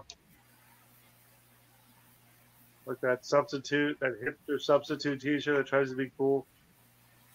I remember we had a group flight. It was like in the morning, like a house show loop, but we all had a group flight, and he was drinking on the flight. And I got up to use the lavatory, urinal, whatever, bathroom. And then he stands up and stops me, and he goes, "Take a shot," like trying to big dog me because he's like older or whatever. And then I said, "Fuck it," I was not in the mood, so I just took the shot of Jack, and he's like, "Oh, you've completely redeemed yourself." Like, I have to prove myself to you. Like, what the fuck?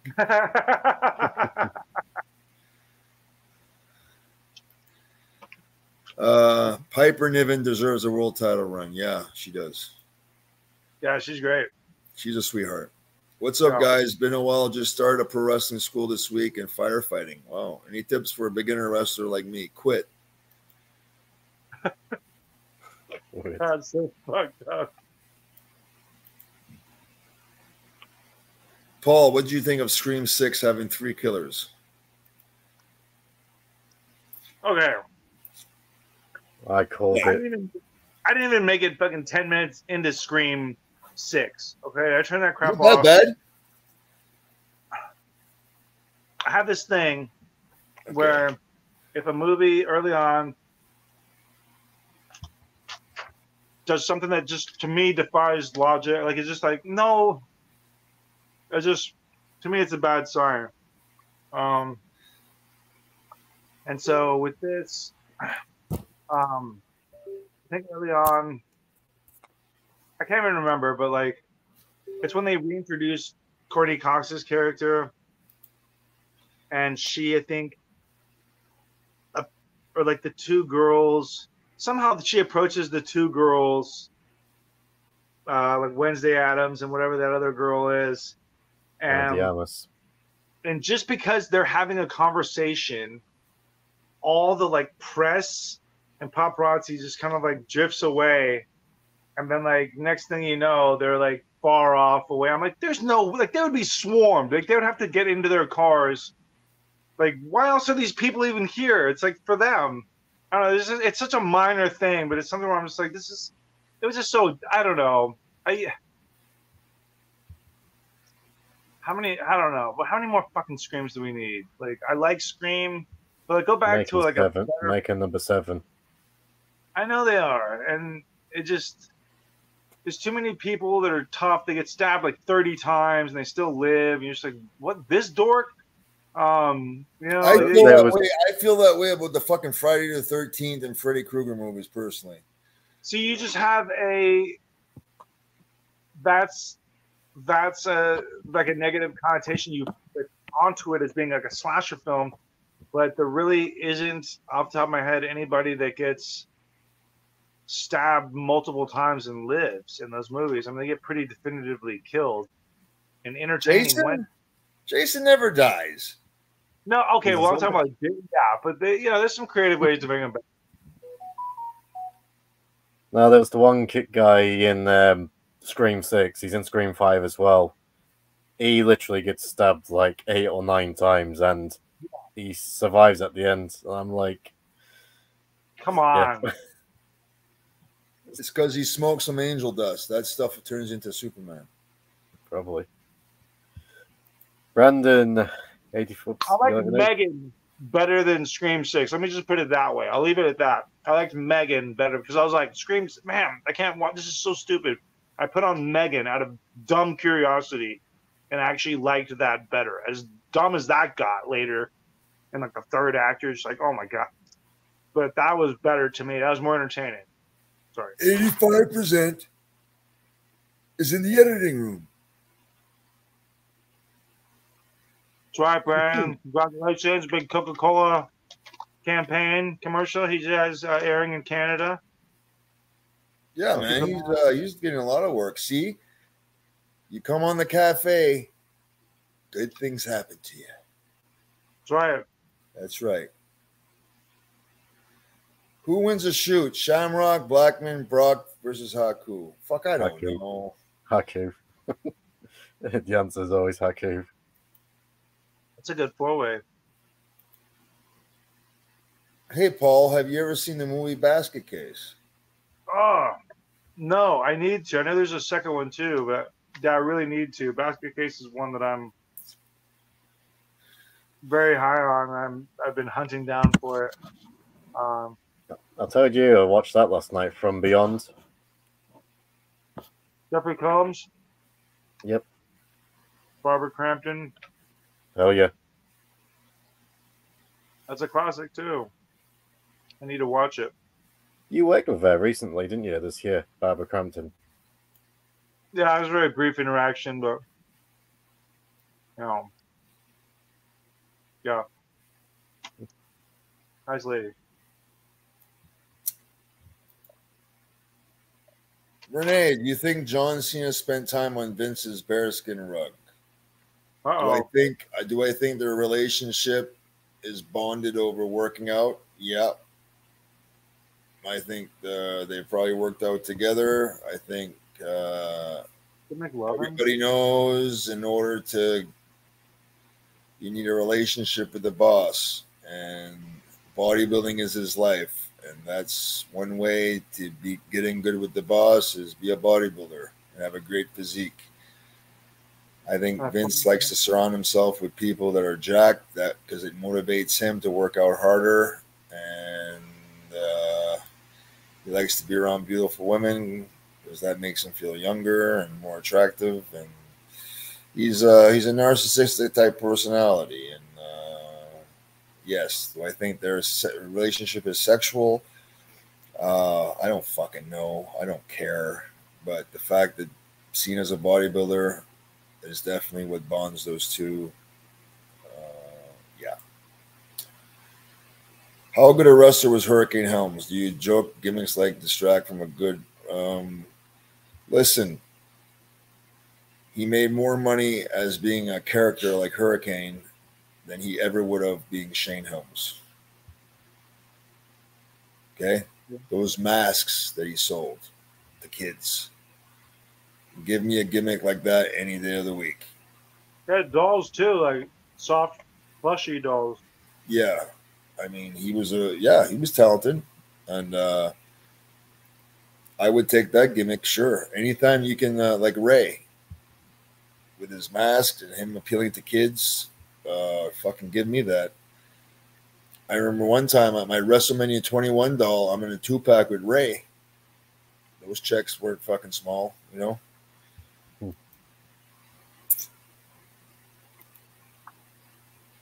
Story behind Triple H, Pettigrew, and Lundrick. Oh, I got to go to the bathroom. Do you want to get this, Paul? You want to talk about this? Does this make you too mad? Not much to it. Does it aggravate you? Huh? Does it make you mad? I'll be right back. At the time, but if anything, it just reflects like how fragile his ego was, that he didn't think in a business standpoint in terms of to establish a team because if you think about it, the natural progression of that save, basically what it was he had just beat the tag division on Raw by himself, mind you, beating Cade Murdoch. and then Umaga came down. There's 3-on-1, and Brian and I make the save, and then he pedigrees us as a thank you. So naturally, wouldn't you think if you have the business in mind that you would come back the next week with a 6-person match? I don't know. That just seems to make the most sense in terms of building somebody, but to instantly cut them right back down just to put yourself over like that, to me, forever said everything I needed to know about fucking Triple H, and what his mind is, and so. And he was a coward about it too, because he blamed it on Bucktooth Kevin Dunn. And was like, "Wasn't my idea. It wasn't, I'm just telling you, it wasn't my idea." Like, he kept saying that over and over again. I was like, "Okay, we get it. It was your idea. You're just not. You're just afraid to say that." But yeah, it was a really shitty business move that should have gone the other way to help 4 guys, really, because Umaga was already in a big push, and you just buried the Raw Tag Champs by yourself by beating them. Least you can do is put one of them back over in a cheat the next week over in a 6-person and get the rub and just start building guys, by association. But no, more important for him to spit his water and do his pedigrees. I gave him a sick pedigree too. I should have. And that's one of my biggest things too. Is like, I obviously, had I known at the time that was, I don't know. Like, obviously, if I could do it again, I would have just taken him down and just started pummeling him, because I would have been fired on the spot, but that would have been forever cemented as like a real thing. And yeah. So that's my one real big regret. Right. Raw coach, could we get Andrew for VKM on? Tagged you in the treat. Don't know who he is. Is that NWK? No. No. I'm sure he's a good guy, but I don't know. Just don't know who he is. Could you have Ziggler on here sometime? I'm a very big fan. Was to learn from him. Yeah, we would love to have him on.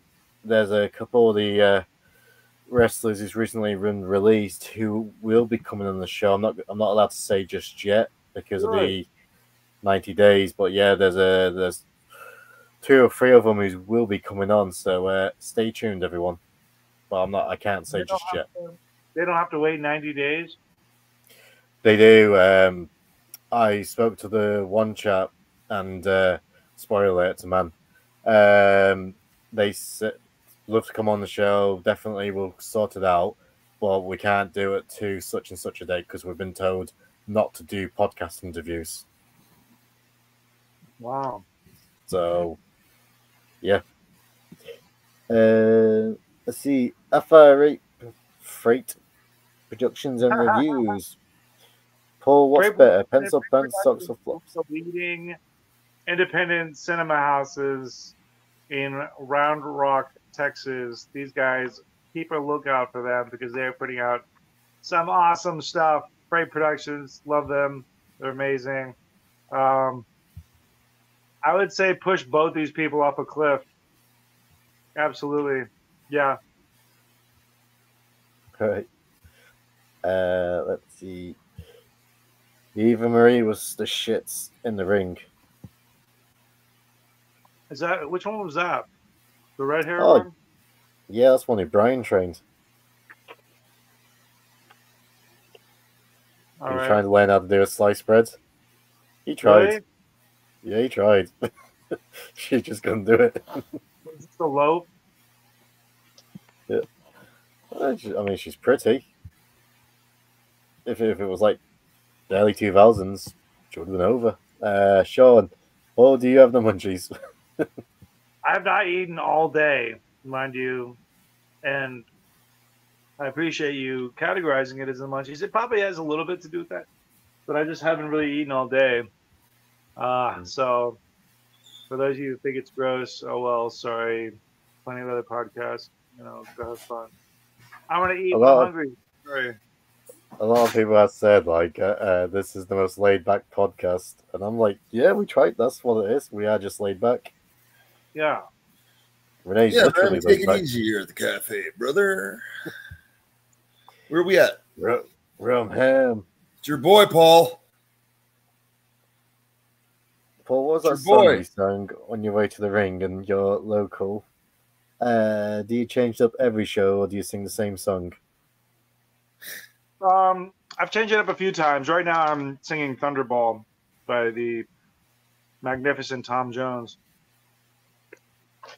Oh yeah, you did. But I changed it up a few times.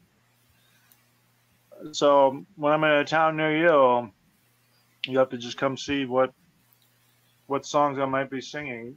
Chances are it'll be Thunderball, but I throw some curveballs. Sweet Caroline. No, fuck that. It's crowd interaction. Get involved. Sweet Caroline. I don't know. No. Oh, Paul. Paul Rene. Who is your favorites to get in the ring with? Paul Linden. Rene. Other than Paul, I'd have to say Sonata. Kaito Kiyomiya, who actually is in Canada at the moment. He called me up in the middle of the night. Scared? Video chat. Scared? What? Were you scared? I was like, why the fuck is he calling me? I thought maybe someone had died. And then he calls me up and he's got this face smiling. I'm like, Rene-san, I'm Canada now. And I'm like, great. How far are you from Windsor? I go, 16, 17-hour driving. It's like, oh, very far. I go, yeah. Did he have the Sampaku eyes? Good question. He might. No, but he's an incredible. Oh, come on, man. I mean, come on, James. Where's Marty again? Show Marty Feldman again. He's the best. Yeah. Do you realize we have nearly 1,800 people chatting, sending? That's amazing. No. 1,800 messages. 1,800 messages. We're up to 1,770. Yeah. Just the interaction on the cafe is unlike none any other podcast has. And this is why I try to say, everyone, if you want to carry on talking to each other, join the Patreon, and then you can talk to each other there all the time. It's only $5 a month, and everybody, it's a great community, and people make friends for life on there. And I'm telling you, what are your guys' thoughts on Brian Pillman Jr.? Well, they loved interviewing him, didn't you guys? I don't know if he was having a bad day or if he was maybe held back because he was under contract and he couldn't really say much. That's what I thought. That's what I felt. You could tell. Yeah. But he's signed with Dupree now, though. He is. Because at that time, I was trying to get it out of him, but I understand. Once you're under contract, you can't really, you're, handcuffed to what you can. Okay, so did you see the little, whatever that teaser was for him? I did not. No. Did you see that, James? Yeah, someone watching the TV, and you got like the Bengals playing and all the little hints and things like Brian Pillman. Flash of his accident and like. Oh, okay. Yeah, I think NXT bound. What about the fucking hype they got for this Jade Cargill? Yeah. Storm from the X-Men. What? She's like Storm from the X-Men. That's how they should market her. For some reason, I see Linda Miles. No way. She's way more put together, way better, better athlete than Linda Miles. No, Linda Miles was an incredible athlete. She just didn't give two shits about it. She was probably a really good athlete, but from the little that I've seen, this girl is way more put together than Linda Miles. Linda was fucking put together physically. Okay. That's a drawing. What was that? But I mean, the hype is over her look because we've seen her in the ring. She just needs a lot of reps. She needs experience. Yeah. Yeah. But I mean, you see a girl like that walking the beach test. You see that walking down the beach, you're going to look, boy. Yeah, you're going to be like, hey, pick up your wrapper. It's in your living room. Pick up your trash.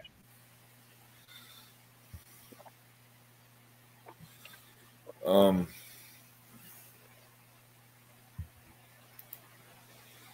else is happening in the world of wrestling, guys? Have you all met with Enzo Amore? Have you met him? No. I heard Simon Gotch is a fan. Of who? Enzo Amore. Thank God we didn't do live streams back then. Wow. I'll leave it at that. What was that from? So when I was in NOAH last year, I was on tour with Simon Gotch. What's his real name? Seth Lesser or something? Something like that. He was Lesser? Lesser. Like lesser than? I guess, yeah. Anyway, him and Enzo, I guess they're not getting along. I mean, we asked him a question, and we were doing tapes back then. We were taping this, like we didn't do it live, and he was not in the mood to talk about that Enzo guy at all. Anyone like that guy? Huh? Does anyone like that guy? I've never heard anything good about him. I think Blubber Dudley likes him. Maybe it's a New York thing. Does anyone who matters or is worth a fuck as a human being on this planet? For some reason, every time Mark has an opinion, all these dirt sheets go with it, and like his opinion fucking matters. And I'm thinking, like, who gives a fuck what he thinks? The Butcher. What was Devon Dudley like compared to Bubba Dudley? Wow, the timing of this question. As in working wise for both Rene. Okay, Devon knows how to wrestle. He knows how to grab holds. If you ask him to chain wrestle, he'll have a clue. Blubber doesn't know a wrist lock from a wristwatch. Dude, I just saw Devon like a month ago, man. How's he looking? It's awesome. Gave him a big hug. Great dude, man. We chatted for a bit. Always got a smile on his face, always in a positive attitude. The thing about Bubba is that he works for Pops. He knows how to get the crowd up. Yeah, he hates his life. Let's move on to a better subject. Okay. How did fines work in WWE? Would they just take it out of your next paycheck? I've never been fined. Wait. I was fined $1,000 for disobeying orders once, but I can't recall it coming out of my check. That's when I did the French tickler and I was told not to. James, are you there? Wake up before I throw dirt on you. Just looking. How do fines work? Or will they take it? Yeah, how do they work out? Where's Paul? Paul! Oh, just look at something. Paul! Do they take out your paycheck? I guess. I had one wellness policy strike. Two, actually. The first one, I was supposed to not get paid for 30 days, so 4 paychecks, and they only took out 2 weeks. Right. So and then the second time I went and got help, so they actually they kept paying me. They never take any money out. Overall, I must say, financially, I could never. I mean, even though my pay every year I went there went less and less and less. I think that was a test. Paul, did you ever get fined for anything? lesser. I only got fined, I think once. For being late or dress code or? Cannabinoids. Oh, the wellness policy. Yeah. Did they take a whole month off? I was injecting cannabis. I was taking smokable steroids. So did they like take out your pay for 1 month? Or was it the $2,500 back then? No, this is like it was either it might have been 1,000. Okay. I think it was like they took 5 out 1 week and 5 out the next week, and that was it. No. Chavo Guerrero versus Bret Hart. How many stars? 5 stars. Is this Chavo Classic, or like what are we talking about? He probably means Chavito.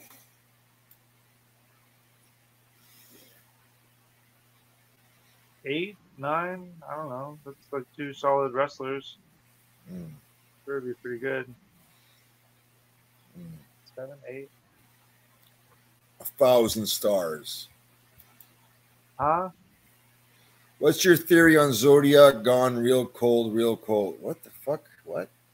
Zodiac Killer. In the Batman. Didn't he? You what? Didn't he appear in the Batman? Oh, yeah. As the Riddler? Yeah. I didn't mind a new Batman movie, but it's fucking overrated. Yeah. But that Zodiac Killer, that would be, well, they never solved it, but I think the big theory is that it's, what was his name? Gary Poste or something like that, I think he was called.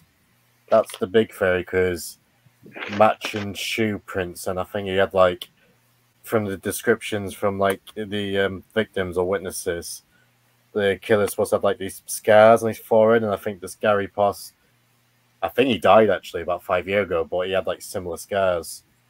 So that's probably the closest theory to it is. They never caught the Zodiac Killer? No. Wow. He's a worker. All the gig marks. Could have been a worker. His eyes. Did he have the fucking Senpuki eyes?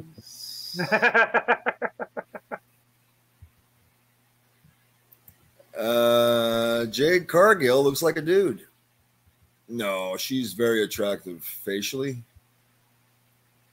That's a drawing. What is this heavy metal rendering of Jade? Yeah. Come on. I mean, look at those childbearing hips. Let's go to, we're at 48 super chats. Let's go to 50. Can we make it to 50 super chats and then we'll call it a night? What's going on in the wrestling world? Is there any, like, anybody get arrested or our buddy Phillip Brooks is rumored to return to WWE. Are you kidding? That's what the word on the street is. So the timeline says on them, a lot of people think Survivor Series because that's going to be in Chicago, Allstate Arena. So he'll be making a return. We're all excited for that. I wonder. I'm curious. I'm curious to see how they're going to book him. Tucked between your legs situation, isn't it? Well, hold on a second. We're talking like he didn't return there before. He did that fucking backstage thing. Yeah, but his claim was like, "Oh, I'm working for Fox. I'm working for Fox, not for WWE. My checks are from Fox." You know what he said, James? Yeah, that's it. Yeah. Yeah, but guess what? The ratings didn't fucking pop at all when he came. You know who else? You know who was out? You know who else was on that show? Who? Sean. Who? The eye popping Sean. Remember who was on that Fox show with there was Brittany Knight, Soraya. She was on there, right? Wasn't there Renee Paquette, Moxley's wife? Adam Cole was on there. Don't you remember? No, I didn't watch that fucking thing. We've been showing his picture throughout the night. Oh, come on, man. Really, man? Wasn't he on there at one point? I don't think so. Was he? I don't know. I mean, what? I mean, who? Randy Orton's baby oil dealer. What? Is it true that Goldberg eats corn the long way? Goldberg is a man among men. Did you get along with old Billy Boy? Did you have any interactions, or he wasn't there very long? He wasn't there long enough for you to really get to know. We did a tour in Guyana together, and he like headlined the tour, but he never wrestled. He like went out there and cut like 2 promos both nights in the same arena. Talk about stealing a fucking paycheck. But like we visited hospital and stuff. Like, okay, cool. Yeah, we go. I mean, I like Bill. As a person, like you could tell that not a lot of people wanted him there. I think there was a lot of resentment that he was making so much more money for doing little to no work. Yeah, but he's also like spoken. He's like a really smart businessman. Like, he's not just like some big, you know what I mean? I mean, yeah, I mean, shit. Don't hate the player, hate the game, I guess. But I mean, he dislocated my collarbone because he didn't know what he was doing. And sorry.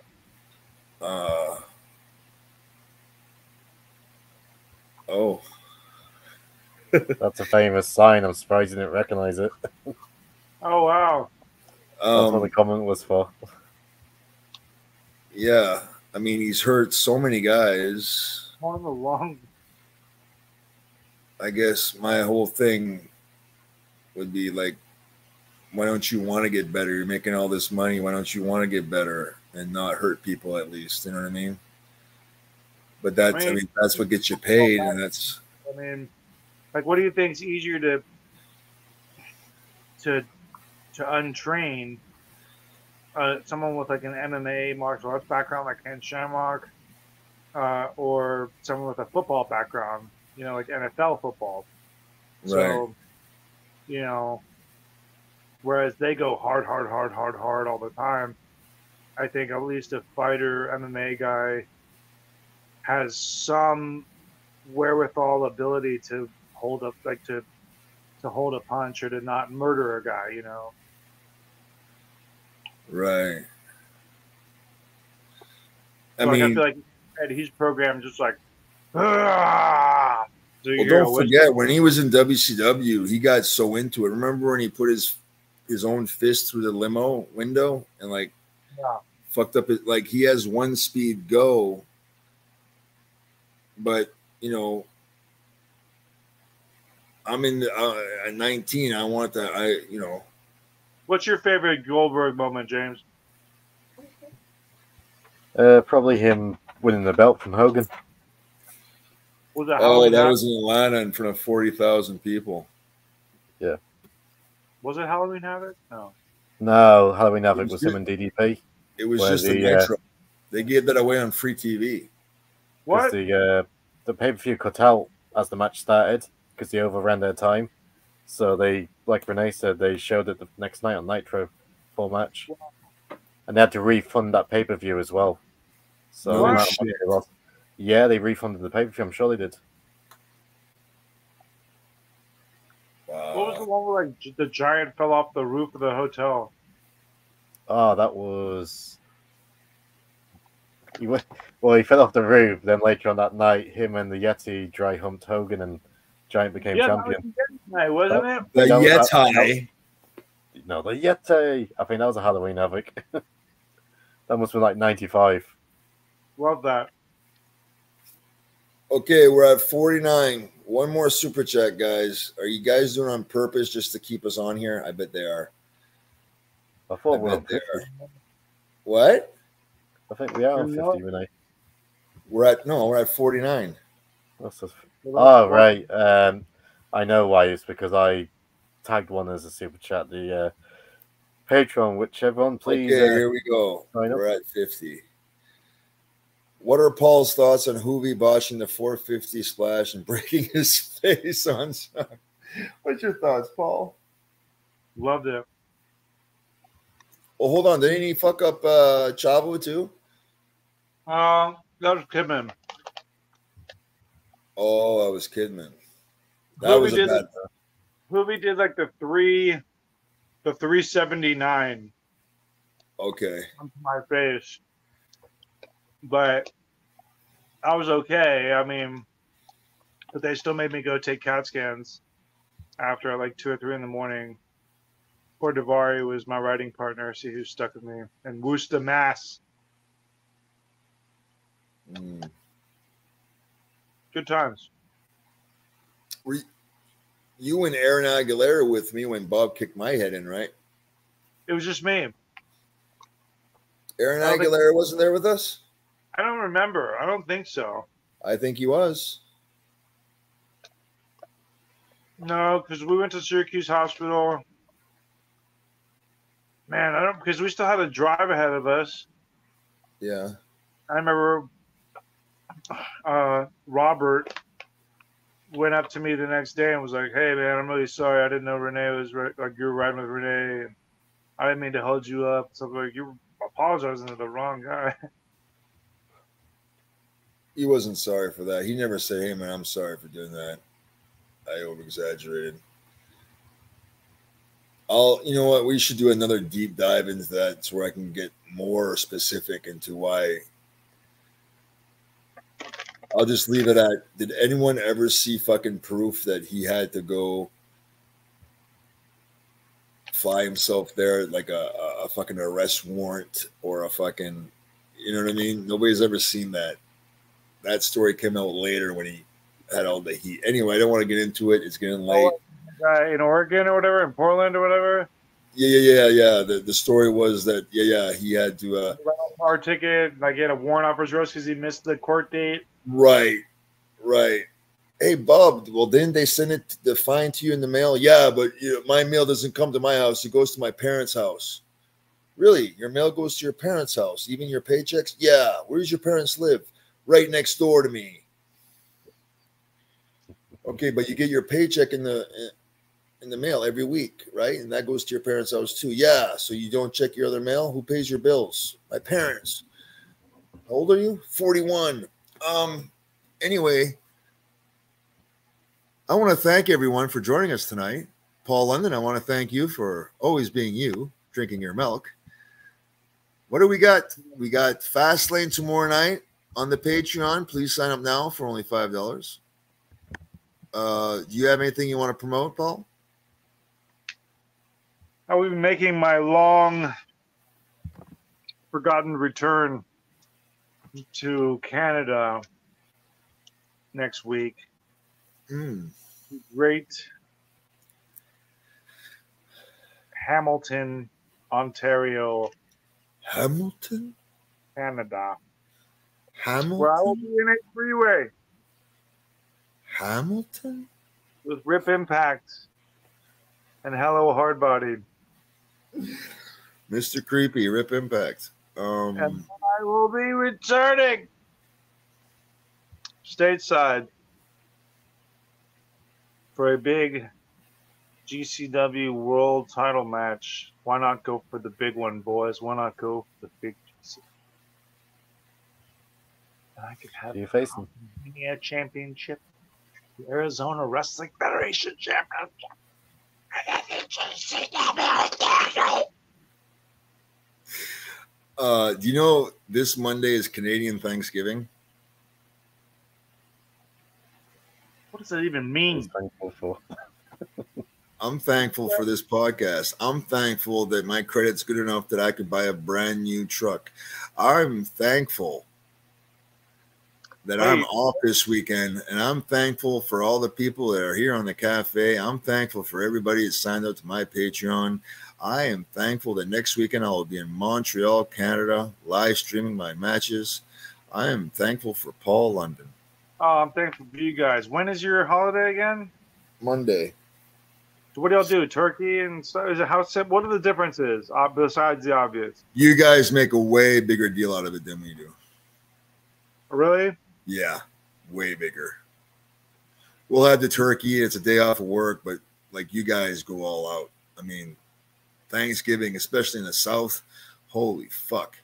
You guys have aunts, uncles, third cousins, fucking dogs, iguanas. Everybody shows up for that son bitch. Unreal. Oh, yeah. We dig up graves. Yeah, you guys do some sick shit. But I don't know. Paul, let's keep in touch. We'll get with your schedules and see when we can come back on and do this again. It's always a pleasure. Stupid.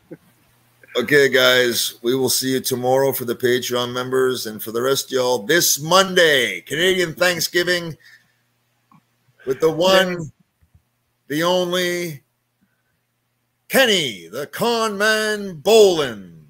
I will definitely not be on then. James, have a great time. 500 people just unsubscribed.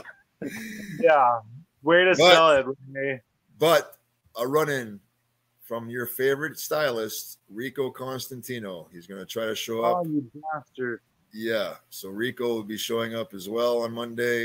You ever ask Rico about when he went like swimming in the shark-infested waters naked? Yeah, but he wasn't naked though. He made that clear. He said everything was true, but he wasn't naked. He was wearing a thong. Awesome. Okay, but Paul, you're get with me, get me your schedule, and then we'll discuss some things. Okay. Oh yeah. I'm falling asleep here. Yeah.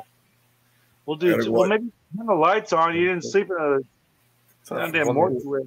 I gotta go watch SmackDown, man. The Bloodline. Fuck. Oh, it's Friday.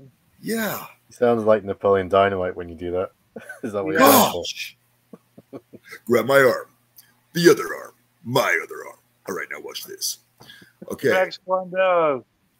You think I come home to Starla every night? I always like the roundhouse kick to the head when I'm wearing a pair of these bad boys. Okay. All right. We'll see y'all tomorrow and Monday.